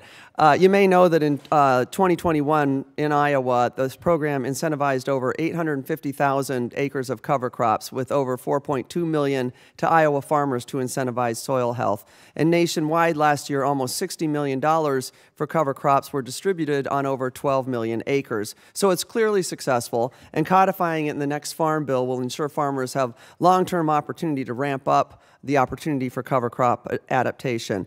So let's hopefully get my legislation, the Cover Act, passed, because it will ensure resilience in the crop. I like that thumbs up from the crowd over there. Insurance program to strengthen this long-term success. So let me get to a producer right here, Mr. Clark. Obviously, we know you utilize cover crops on all your acres. Can you elaborate on what you've seen with implementing cover crops, and what has it done for your soil health, your yields, your input? Let's talk bottom line here. Yeah, exactly. Well, so many times, Representative Axney, a farmer's success is based on yield, and we are looking at how are we going to maximize our ROI per acre on everything that we have in the farming operation. So when you start to look at the journey that we were on. When we were absolutely maximizing our efficiency on the farm, we were at 100% no-till, 100% cover crop, and a 60% reduction of inputs. So we were still using some fertilizers, some chemistry, but at a greatly reduced rate. We had yields that were increasing year over year, and our stability within the system had gone from a yield variance of 30 bushels in corn to less than 5. So that means that it's a stable environment. When you have a stable environment, you then are powerful, because then you can react to market fluctuations. When something crazy happens and the markets spike and they take off, you have the ability and the comfort to safely sell into that anomaly, because you have this stability now that's been created. And it's not just 1 year, this is multiple years of seeing this stability. Thank you for the question. Well, and listen, thank you for that answer. If there's anything I know, certainty for our farmers is the #1 thing that they're looking for. I would like to say there's a county in Iowa, Washington County is a tremendous, I'm not sure whose district that would be in, tremendous county, and that is a county that absolutely, they feed off of each other, and they're just growing this soil health regenerative movement is exploding in that county. Well, that's good to know, and I'll absolutely check into it. So I want to follow up a bit here on this need for more education on technical assistance, which you've mentioned. I want to really, because I hear from our farmers, and they're talking about all of the great soil testing and the data that they're getting from that and how they're using it. Do you think that's an area where we could be using more technical assistance in soil testing and interpretation of those results? Yeah. Oh, yeah. Well, here's what we're doing at home in Indiana. Every year we have a USDA NRCS training on our farm. So we are talking to the leaders of the state within the USDA. They contact the DCs. The DCs are coming to our farm, and we are having a soil health day on our farm. And exactly, we're doing these principles. We're showing like the slake test or a slump test. We're showing these things. These DCs get to understand this, because the DC is the first contact that farmer's going to have. It is imperative that this group of individuals are properly trained so they know how to have a conversation about what is that guy down the road doing. The gentle lady's time has expired. Thank you. And unfortunately, and now I recognize the gentle lady from Minnesota, Miss Fishbach, is recognized for 5 minutes. Thank you very much, Mr. Chair. I appreciate the opportunity. And, first, I just, even though I'm from Minnesota and we don't often agree with people from Iowa, I just wanted to, join Mr. Feenstra in thanking the producers, because I think that is something that we don't always do, and really recognize them as a vital part of the country. And I strongly share his thoughts, on the producers and their concerns and their care for the soil health, and that we really should be here to help them. And so I wanted to just reiterate what Mr. Feenstra had mentioned, and then I just wanted to, Dr. Larson, I appreciate all of your thoughtful answers, and have been listening carefully. And in your opinion, Dr. Larson, how do we correct the narrative that American agriculture has killed our soils? And I know that one of the other panelists actually had said that in their written testimony. And so I just wanted to see what your thoughts on how we stop that kind of narrative that's going through the American.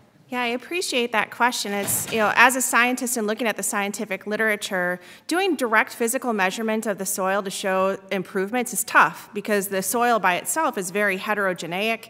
There's not much uniformity. So to be able to get concrete data and be able to measure very, very tiny changes in this very variable background in immediate time is tough.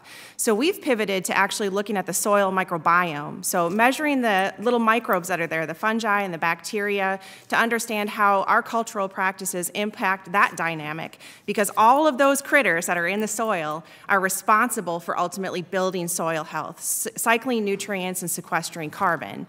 So I think that getting those tools affordable and in the hands hands of farmers is critical, and I'm a strong believer in trying to create bioindicators. So instead of having to look at the entirety of the soil microbiome community, find some key indicator species that can reliably be used to predict in real time what cultural practices are helping or hurting so that we can get that real-time measurement.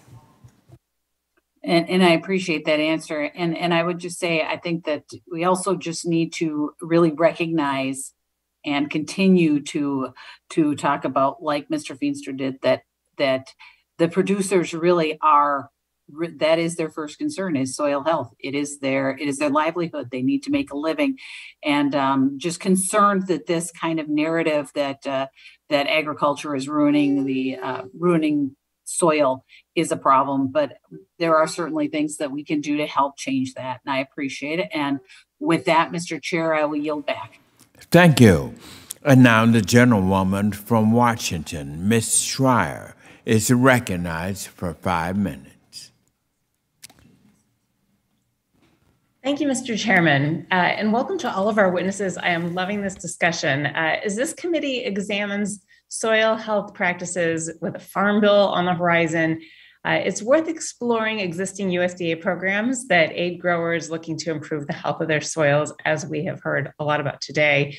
One of the lesser known programs, although I just heard a nod to it earlier, is SARE, the Sustainable Agriculture Research and Extension Program. SARE is a USDA research program that provides grants to farmers to focus research on their very specific needs and communicate their findings and best practices to their community. SARE has funded nearly 200 projects in Washington state alone, focusing on a broad range of topics, including soil additives, tree fruit pests, and sustainable grazing practices. I'm currently working on a bill to modernize SARE to ensure that we're maximizing every tool at our disposal to improve ag research capacity and our ability to study novel regenerative practices that will improve soil health and on-farm productivity. Dr. Larson, I would love to get your input here. We know that problems like CSP are very popular and often oversubscribed, even in the neighborhood of like 3-to-1 in Washington state.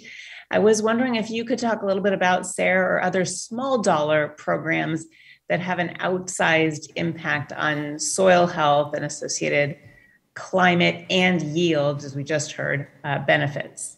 Yeah, so as an academic myself, I appreciate this question. There's so many cool things that happen in 110 square feet. And academics are very quick to say, hey, look what I did, now let's do that on every farm across America. It's not that simple. And I am a huge fan of SARE and promote it widely across all of the sugar beet cooperatives because it's a very useful tool to help bridge from that interesting academic idea to prove scalability. And we see it honestly as a stepping stone. So I mentioned we're able to use a SARE grant to show our farmers that what happened in 110 square feet in this instance is going to work at large scale, that we can cut back fertilizer 30% even though we've increased yield 35%. And it provides a foundation of data now for next week. Dr. Bajesh Mahajan at the University of Nebraska and Western Sugar are jointly submitting a SIG on-farm innovations trial grant with the data that we obtained from SARE, the learnings that we had from SARE about the hurdles for grower adoption, to be able to scale it up across 100 farmers in 2 states over 5 years. So SARE is a really important program, and I'm so happy that you're expanding and supporting that program. I love that answer because especially now with scarcity of fertilizer and increased costs, the notion that you can cut inputs and increase yields is so important. I also wanted to highlight the Washington Soil Health Initiative. It's an innovative partnership between Washington State Department of Agriculture, Washington State University, and the Washington State Conservation Commission. And the initiative established a coordinated approach to soil health across the state. The initiative is currently doing a state of the soils assessment to track soil health over time in region and different soil types, and developing soil carbon verification metrics for the state's Sustainable Farms and Field program that provides funding for farmers and ranchers to adopt climate smart practices. And we need the data to back those up. So this is a unique model that uses a multi-pronged approach to study the scientific nuances while providing pathways for adoption and behavior change. This initiative requires tremendous coordination, and I'm so proud to say that Washington State is leading the way. And as we look to the next Farm Bill, the initiative's staff highlighted for me and my staff that a national soil health effort would greatly benefit from similar coordination and collaboration between agencies, universities to unify and maximize the impact. So we need to make sure, for example, that we have adequate and diverse staffing like economists and sociologists, data scientists, in addition to farmers to demonstrate the impacts of regenerative practices and organize national and regional adoption efforts. So I look forward to working with my colleagues to provide federal investment in the SARE program and in these collaborative programs to improve soil health across the board. And I yield back. Thank you for this discussion. Thank you, Ms. Schreier. And now the gentleman from Minnesota, Mr. Finstead, please, is recognized for 5 minutes. Thank you, Mr. Chair. First and foremost, I just want to say it's so great for me to be here. This is my first committee hearing as a new member to Congress, and it couldn't be a better committee hearing to be at and a committee to be on. I'm a fourth-generation farmer from southern Minnesota. Soil is important to us. It's something that we have passed on generation to generation, and the health of the soil is so important that my family actually started and owns and operates a soil laboratory. So you can imagine I'm geeking out here today with all of you and the interest that you have in soil health. So it's near and dear to me. When I look at what we do in southern Minnesota, you know, it is so generationally driven that we care about our land because we know that that is what we have to pass on. And so I'm proud to say that my senior in high school oldest son has taken an interest in farming, so the soil is pretty important to us and making sure that we're leaving it better for him to farm in the next generation. But as I look at farming practices and you know, policy that we have the opportunity to discuss here, I like looking at data, and I like trying to understand the science behind the data and understanding the application with the application and the implication of the policies that we do here. So, Dr. Larson, a 2017 survey found that more than 95% of Nebraska growers uses herbicide to terminate cover crops. 2021 study found that about 80% of all U.S. growers use herbicides to terminate cover crops. And so presumably this is because herbicides are the most effective methods to do that. And as a farmer and as someone that has seen the pros and cons and the effects of using herbicides and using them at the right rate at the right time to control cropping decisions, my question, Dr. Larson, is would you agree that herbicides are an important tool for growers to have available at our fingertips to improve cover crop adoption in the United States? Absolutely 100%, and I appreciate that question. If we lose those tools, it's going to be a major step backwards in terms of conventional agriculture that dominates a majority of the farming acres. If we take those away, mechanical removal is the next best option, and that's going to disturb the soil. It's going to release the carbon that was captured in the soil back into the atmosphere, and it's going to destroy the soil microbiome down beneath the soil. Thank you, Dr. Larson. And, you know, for me, this issue is the discussion of herbicides and the use of herbicides and the when and the where and the how is just a real and alive issue for me, someone that grew up walking beans in southern Minnesota. There was definitely great value in that work ethic and that family bonding that happened during that process, but there's also the efficiencies gained and the yields that we're able to see the increase based on the timely use of herbicide and the right use of herbicides. And I will say that as we as farmers are asked to feed a growing global world, it's so important for us to have that balance and maybe not a one-size-fits-all, all-or-nothing approach. So I appreciate your willingness to be here today and your adding to this conversation, and all of you for the work that you're doing, again, to preserve the soil and that, you know, that greatest asset that we have to pass on to our next generation. So thank you all. I yield back, Mr. Chair. Thank you. And now the gentleman from California, Mr. Panetta, is recognized for 5 minutes. Thank you, Mr. Chairman. Thank you to our witnesses, and Mr. Finstead, welcome. Look forward to working with you. It's good to hear. Thank you. I come from the Central Coast of California. Obviously, we got a lot of specialty crops there, as you know it, and as I like to say, you name it, we grow it. But despite that, I feel that my producers in my district are doing a lot when it comes to paving the way for climate-smart, soil-smart farming practices. To that end, I want to address a bill that Representative Baird from Indiana and myself have put forward, H.R. 7752, the Plant Biostimulant Act.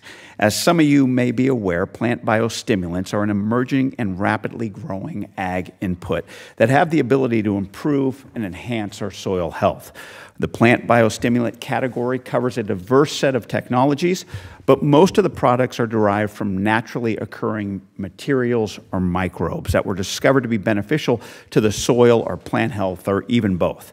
Now, similar to how probiotics are good for us, plant biostimulants can increase diversity of the soil microbiome, fix nitrogen in the soil, make nutrients more available to the plants, and improve soil structure that increase water holding capacity or organic content. The bill that we introduced would create a federal definition for plant biostimulants, which is a term that has not yet been defined at the federal level. It would also amend and clarify 2 other related definitions and authorize USDA to perform a soil health study on plant biostimulants so that we can fully understand and advance the contributions to better our soil health. That's why I do believe that H.R. 7752 is an important bill. Now, Mr. Clark or Mr. McCarty, that's virtual, have you heard of the term plant biostimulant? Oh, yeah. Yes. I'm glad you brought this up. Great. This is right where I want to be. In what way? I'm not a biologist, but I do know that there is a living, breathing microbiome below our feet. And I feel like through our journey, I was very stubborn in not pursuing these avenues of bringing these stimulants to the farm, because this is going to speed up the soil health building process. Okay?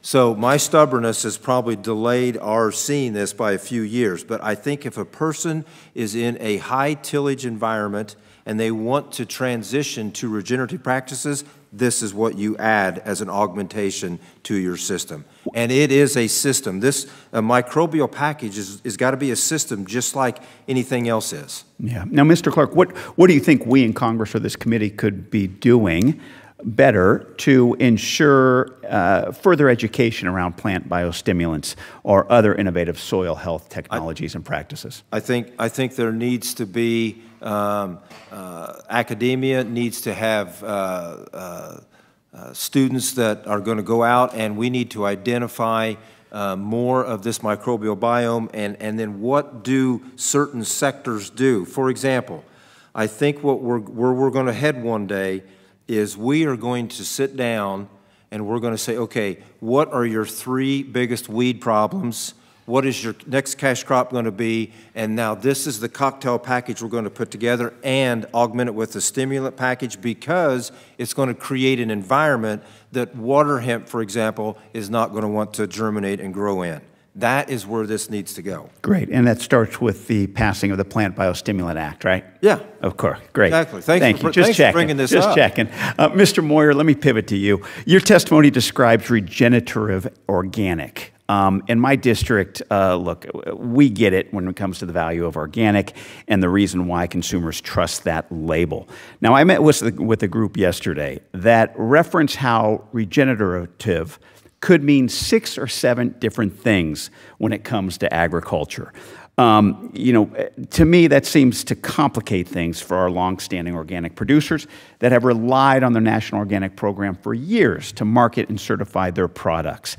Can you discuss, Mr. Moyer, whether there is a need to formalize that definition at the federal level, at the USDA, and what the lack of standards or consistent definitions might mean for producers on both sides of the conversation? Yeah, complicated question. Thank you very much for it.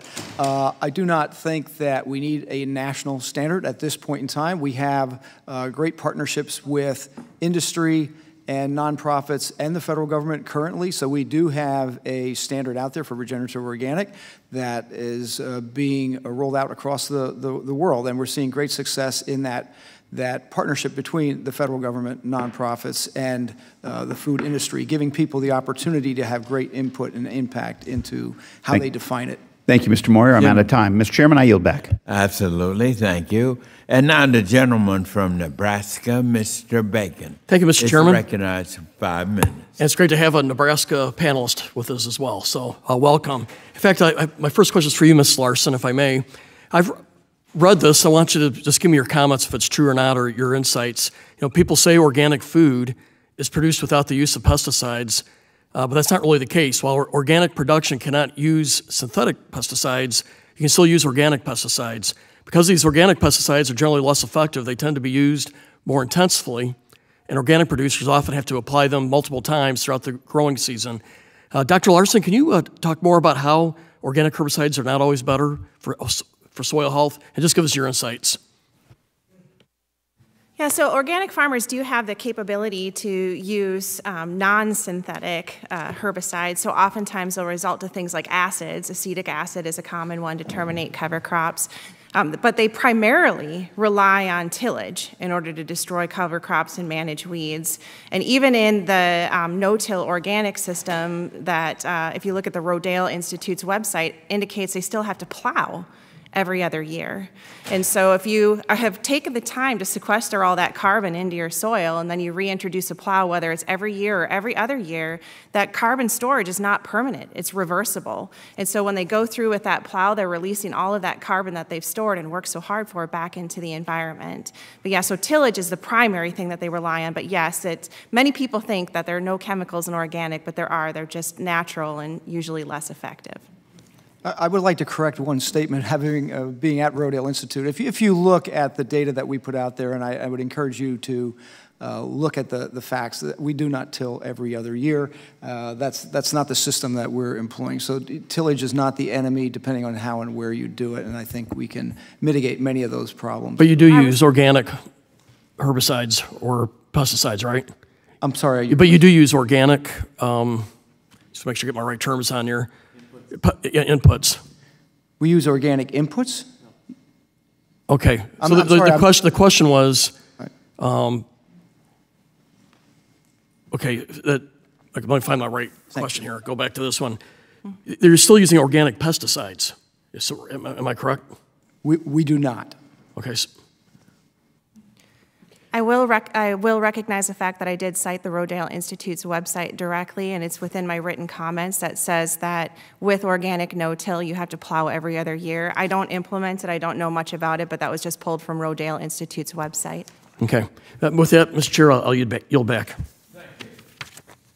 Thank you. And now the gentlewoman from North Carolina, Ms. Adams, who is also the vice chair of the Committee on Agriculture, is now recognized for 5 minutes. Thank you, Mr. Chairman.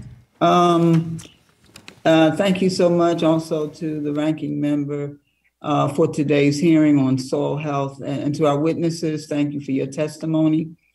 Soil is the source of our lives, and it is responsible for life on earth. So listening to our witnesses today describe a broken food system and sound the alarm. The alarm is going off. The alarm to increasing soil degradation leads me to knowledge that regenerative agriculture is part of the solution to this crisis. It's also proven to be a profitable way to farm, but yet only 1% of American farmland is certified organic and farmed regeneratively. So it's time for a massive shift to save our agri-system.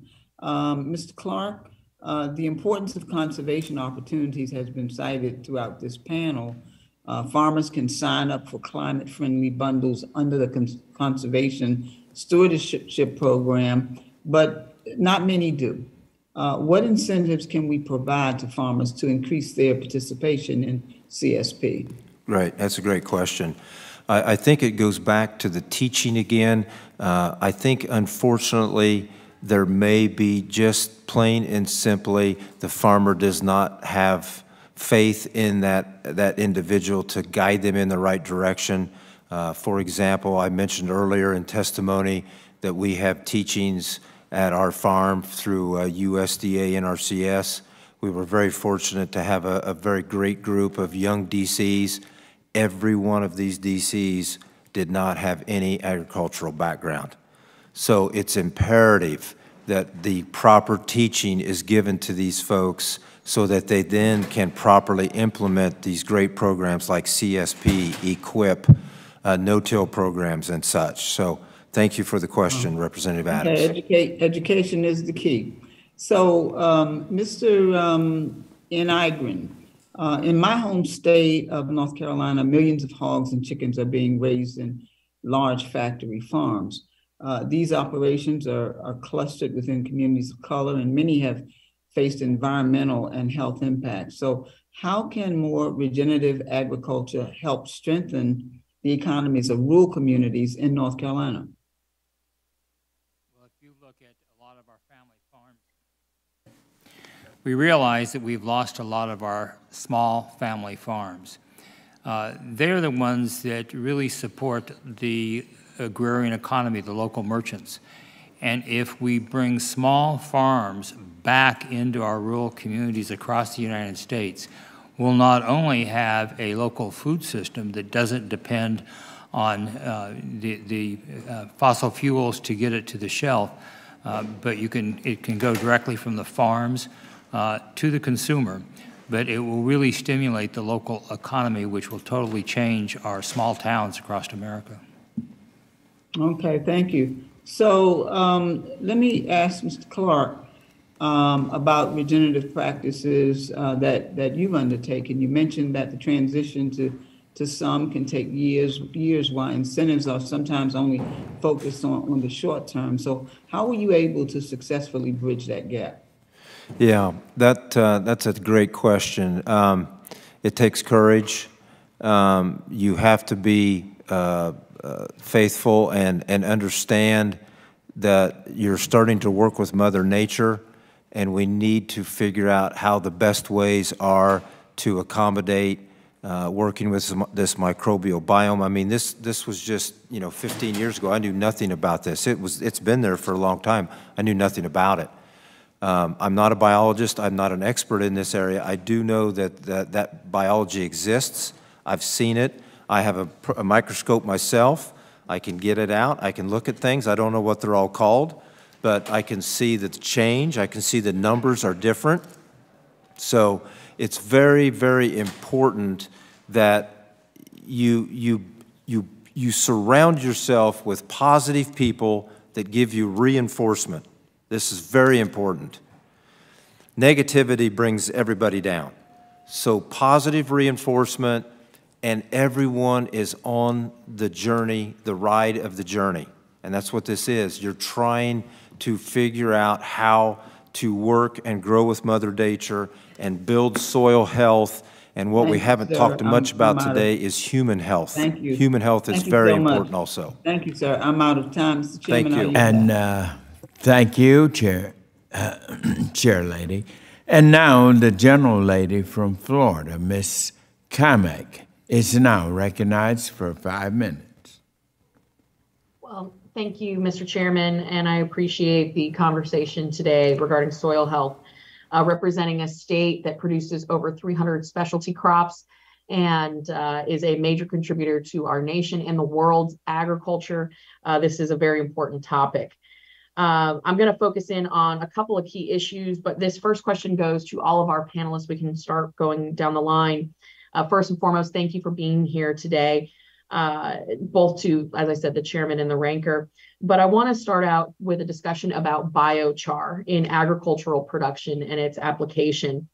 In Florida, the use of biochar derived from wood products or waste is viewed as a positive new advancement for soil health in agricultural production. For example, there are a number of nurseries, citrus groves, and others who have incorporated the use of biochar into their operations. Now, according to the University of Florida's Institute of Food and Agricultural Sciences, IFAS, Biochar can have benefits for waste production, energy production, carbon sequestration, and soil fertility without sacrificing any production tools needed. Now, moreover, UF-IFAS notes that biochar can positively and simultaneously improve crop yields and reduce fertilizer requirements for crops in certain environments. And we're going to continue to push for additional studies on this issue, but would any one of our witnesses be able to speak to the potential benefits for both producers and soil health by increasing the use of biochar in certain production areas throughout the United States? I would like to speak to that question if that's okay. We actually got a grant, just this morning from the Partnerships for Climate Smart Commodities that's focused on this exact principle, high carbon soil amendment with biochar.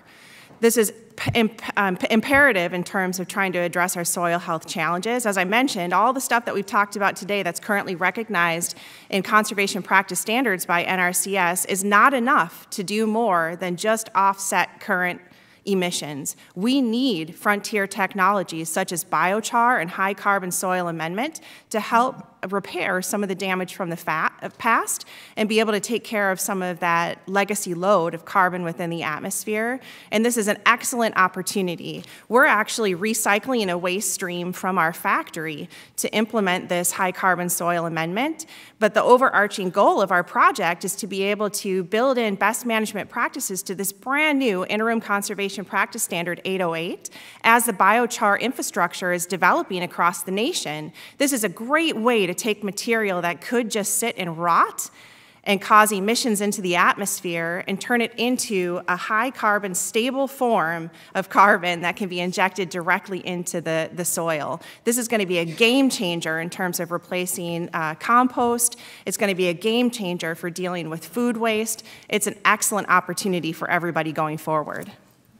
Wonderful. Thank you so much for that. I'm not an expert in biochar. I don't claim to be. But what I would like to say is that when you implement the principles of soil health, you increase your biomass that you're producing from your cover crops, you are feeding this microbial biome. I'm not sure that in that instance biochar is going to benefit me as much as I can benefit with mechanically terminating cover crops that will feed this microbial biome. But again, I'm not an expert. I appreciate your insight, Mr. Clark. I would agree with you, Rick. I think it depends where you are in the spectrum of transition and how the quality and the current health of your soil. What we've noticed is that soils that are highly degraded, the input of biochar makes a big difference. Same with those biostimulants that we talked about earlier. And as you progress in your journey towards a healthier soil, you see less and less impact or measurable impact from that biochar. But there's certainly an opportunity there to have great success by using these new tools. I would add to that as well that in particular in where I live in the country in northwest Kansas, in particular in years such as the one we're going through today under extreme drought conditions, cover crops might not be an issue. Frankly, they're not an issue or an option right now for most dryland farmers. But having the tool of biochar available in the toolbox allows for continued improvements in soil health, carbon sequestration in years when implementing cover crop programs are not a viable option, such as this year. That's wonderful. And my time is about to expire. I have a follow-up question that I'll submit for the record. If we could get a response, I sure would appreciate it. And thank you all for appearing before the committee today. Thank you, Mr. Chairman. I yield back. Thank you. And now the gentleman from Georgia, Mr. Bishop, is recognized for 5 minutes. Thank you very much, Mr. Chairman, and let me thank you and Ranking Member Thompson for hosting this hearing. It's very, very timely, and I want to thank our witnesses, and a special shout out to Mr. Nygren, who's from Georgia. And I'd like to address this question to Mr. Nygren. I was very pleased to see you mention Mr. Will Harris in your testimony. As you know, I represent the 2nd District in Georgia, where Mr. Harris lives and where he operates White Oak Pastures. He's been recognized throughout our state, the nation, and even globally for his impeccable stewardship and commitment to regenerative agriculture. Mr. Cedric Rowe, also referenced in your written statement, is another constituent of Georgia's 2nd District, and many of the practices that he implements on his farm demonstrate benefits for both soil health and mitigating climate change. So I've got several questions to follow up on your written testimony. You mentioned the efforts to build the organic peanut sector in Georgia and how organics can be more profitable. Can you tell us what makes organic farming more profitable? And how does the transition to organic farming affect the bottom line costs of production? Second question, you stated that industrial agriculture damaged the local agrarian economy. Do you believe that the ultimate goal is to replace industrial farming with local regenerative farms? And if so, will the production of food from these farms be sufficient to feed the growing population in the U.S. and across the world? Or do you think the number of regenerative farms should be increased to build a more resilient supply? And finally, you, in your testimony, discussed the threat that's posed by development of agricultural land. And you mentioned the loss of jobs and farm output. How can existing programs help, and are easement programs a viable way to keep land in production? Those are 3 questions. I hope you caught them. Is that question to me or Mr. Moyer? It's to Mr. Nygren, I think. Yes, I can answer the economic piece, but I would yield to Mr. Moyer to talk about the science. Very good, very good. Yeah, but if you look at Will Harris in your own district, I think you would admit that the local merchants and the local economy, there was a lot of vacant housing that existed a couple decades ago. Absolutely. And it was when he changed his farm practices, and I don't know the science, I just know the economics of it, that totally changed the economy for the entire county. I believe you now have a housing shortage. You have a complete employment base that's being attracted to your county that did not exist before Will Harris changed his practices on farming. Absolutely. I'll yield to, if possible, to Mr. Moyer to talk about the science of that. Okay. I'm not sure what the question was about the science or the economics. I mean, there's really a great difference in the economics of organic agriculture, because what we're seeing is a marketplace that's supporting farmers at the point of purchase for the true cost of producing that food. So many organic farmers, depending on their scale, do not necessarily avail themselves to government subsidy programs. They're making money by selling the product at a point of purchase for the value that it takes to produce that crop. And that's really been able to change the economic picture of many farms across the country. The other question I really would like to follow up on was, and any panelist can chime in on this, you believe that the ultimate goal is to replace industrial farming with local regenerative farms? And if so, will the regenerative farms be sufficient to feed the growing U.S. population? Or do you think the number of regenerative farms should be increased so that we have a more resilient supply chain? A meta-analysis that was recently completed shows that organic agriculture at scale lags behind conventional farming to a point of 20%. And if they were able to implement best management practices, that yield gap may increase up to 34% compared to conventional farming, and I'll provide those citations. The other issue that you face is you can reduce or you can increase that, decrease that yield gap between conventional and organic, and at optimum, scientists predict that you could get between an 8 to 9% yield drag, which, as Mr. Moyer indicated in his testimony, a 10% loss in yield due to soil health degradation would be devastating for climate change, because it would require millions of acres to be converted, and there's nothing more detrimental to the protection of climate change and biodiversity than land use change. The gentleman's time has expired. And now I recognize the gentleman from Georgia, Mr. Allen, for 5 minutes. Thank you, Mr. Chairman, and thank you to our panel for your expertise. Obviously, innovation is important to this nation.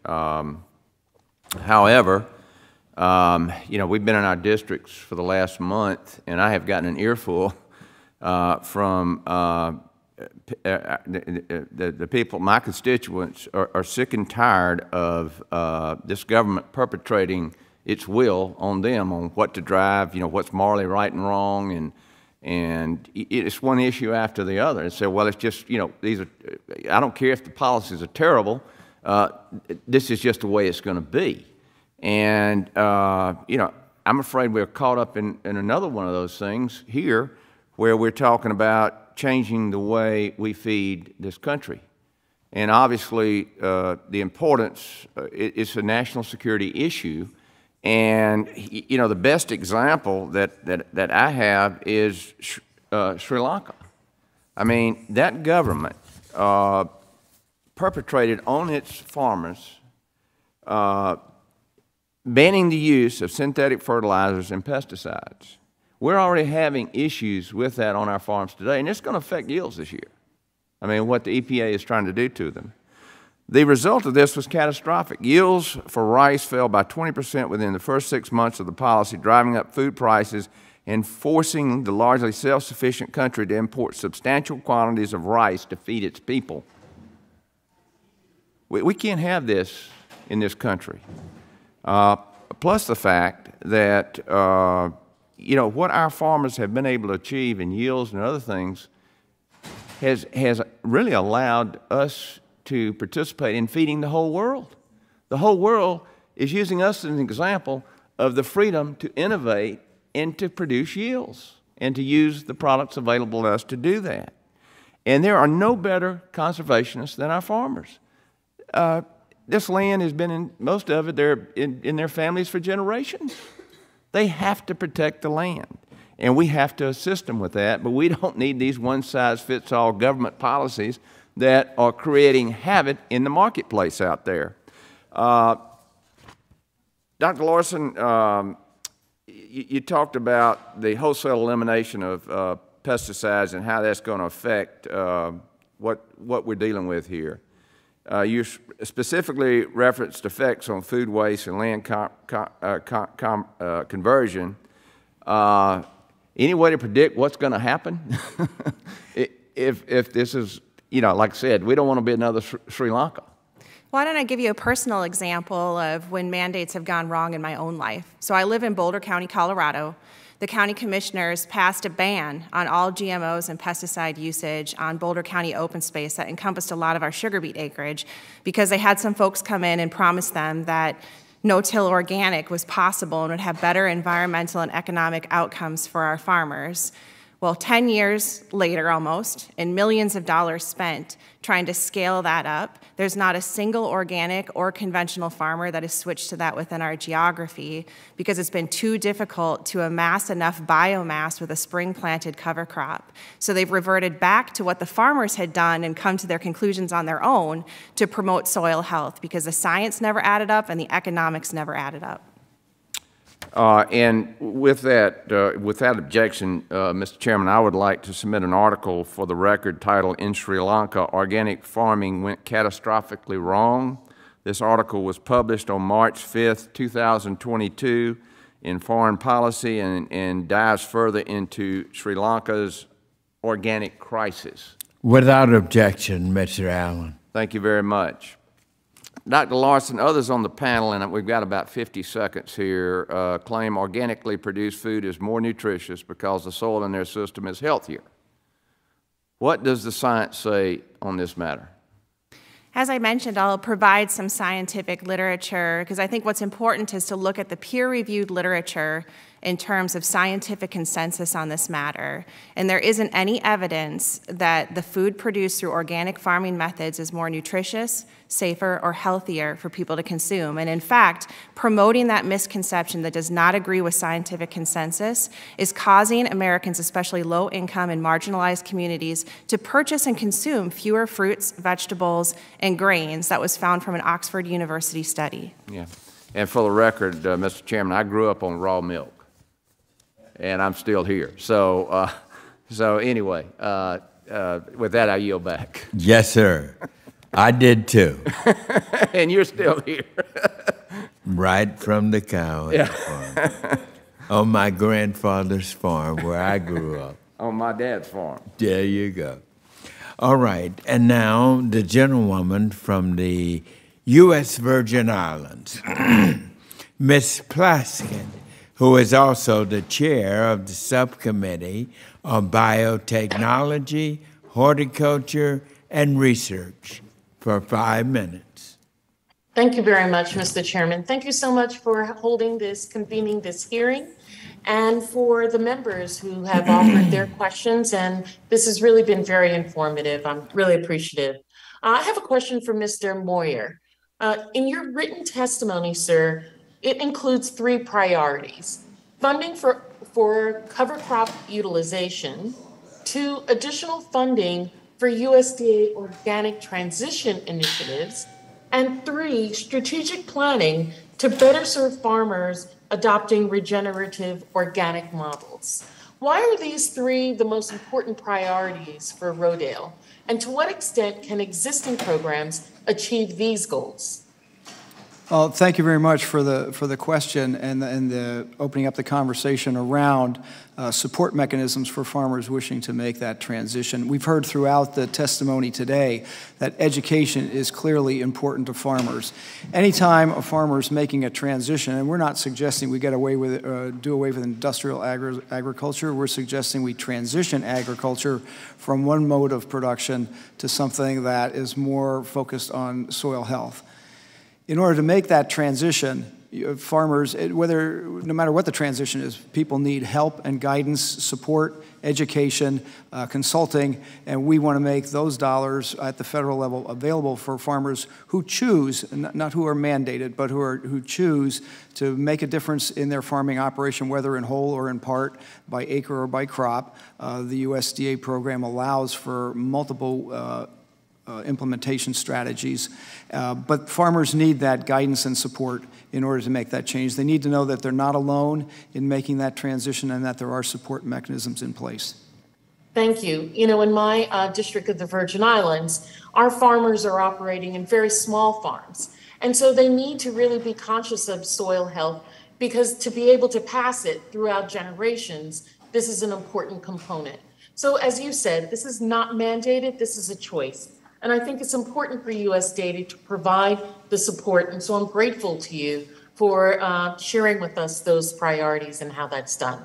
Mr. Nygren, your written testimony refers to soil health as the platform to bring our small towns back to life.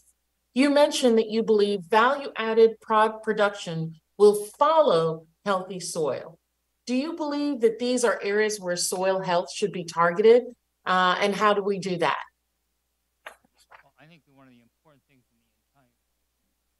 One of the important things in the entire discussion is that we're not suggesting one or the other. I think this is talking about giving the small farmers, the farmers that are willing to address the science, an equal chance. Right. And that has not happened with a lot of the policy and the funds that come out of the past farm bills, and that is one thing that you can change in this farm bill, to give them simply an equal chance with the industrial farms. Thank you. And I'm so glad that both of the witnesses are pointing this out, that what we are giving individuals are choices, particularly for small farmers. I know that often in testimony that I've heard, it plays well to say that these are absolutes and that the Democrats are forcing you to do something that, you know, creates a good clip. But that's not what we're talking about here in the Farm Bill. What we're talking about is giving those who are interested the opportunity to do that. And I think that that is what we, as all members, used to be interested in doing. Mr. Clark, thank you as well for your testimony and for your measured responses. I'm really very appreciative of that. Your testimony mentions the need to build local and regional processing infrastructure. In the Virgin Islands, we're very interested in how do we bring value added? How do we do that processing infrastructure? How does that impact soil health in that? Yeah, it's very important that one of the principles of soil health is integrating livestock, and then you have to be able to have an outlet for those livestock to go to. So it's very important that we have processing facilities for small operations, medium-sized operations, and the larger operations. I see this as a benefit to building soil health because integrating livestock, we do it on our farm. If you want to increase soil health the quickest and the most efficient way, you need to have livestock on your property, and you need to follow the proper rotational grazing rules. Thank you. Thank you so much again to the chairman, and I yield back. Thank you very much. And now, ladies and gentlemen, we have reached the end of this outstanding, informative, and historic hearing. I want to thank each of you. Mr. Jeff Moyer, CEO of Rodell Institute, Kutztown, Pennsylvania, thank you. My good friend, Mr. Steve Nygren of Georgia, founder and CEO of Serenbe, Chattahoochee Hills, Georgia, and my constituent. Thank you for your leadership over the years. You pioneered this area years ago, and you've stuck to it. I followed your career closely through the years jointly with mine as you have. Mr. Ken McCarty, partner of the McCarty Family Farms in Colby, Kansas. I can't thank you enough for dramatizing and hitting the critical nature, the crisis that we face for the future of our food supply. Thank you. And to Dr. Rebecca Larson, PhD, Vice President, Chief Scientist, and Government Affairs, Western Sugar Cooperative of Denver. Excellent, all of you. Thank you. And we also had, did I miss? Oh, Rick Clark. There he is. Rick, I can't thank you enough. You've sounded the alarm. Paul Revere will be very proud of you. As I said, the British might not be coming, but a food shortage, our crisis is coming if we fail to act. And so I want to thank you, Rick. Owner, Farm Green and Clark Land and Cattle of Williamsport, Tennessee. I can't thank you enough, and it is so important that we clearly point out how important our soil is. It is the earth. The good Lord created us from there. As he scooped down to the earth, we come from there. We're a part of it. And so I just want to thank you because we call it Mother Earth for a reason. It is the origination of us, our food, our existence, and we've got to take care of it. And you all have helped us here. The nation is grateful. I think we've opened the light and showed that we are moving ahead. And this was why it was important for this committee to do it. And I want to thank you. And you heard from both the Republicans and Democrats who shared their feelings, individual, of our sincere appreciation and their top-of-the-line interests to make sure that we never have a food shortage. In order to do that, we've got to take care of our soil that produces our food and our survival. So I can't thank you enough. And I just want to say God bless you. And Mr. thank Chairman. you. And, oh, I see. Who seeks recognition? Mr. Baird? Congressman Baird from Indiana. Oh, yes, Mr. Baird. Go right ahead. I just wanted to add to what you've said and welcome and express my appreciation for Mr. Clark from my district being here and being on the panel. So thank you for letting me do that. Hey, man, and I say to you, thank you for having Mr. Clark. It was an honor to be here. Thank you. As I said, I don't know if you were here, but I said Paul Revere would be proud of him. He sounded the alarm for us to get ready, and we're going forward with this. So, under the rules of the committee, the record of today's hearing will remain open for 10 calendar days to receive additional material and supplementary written responses from the witnesses to any question posed by a member.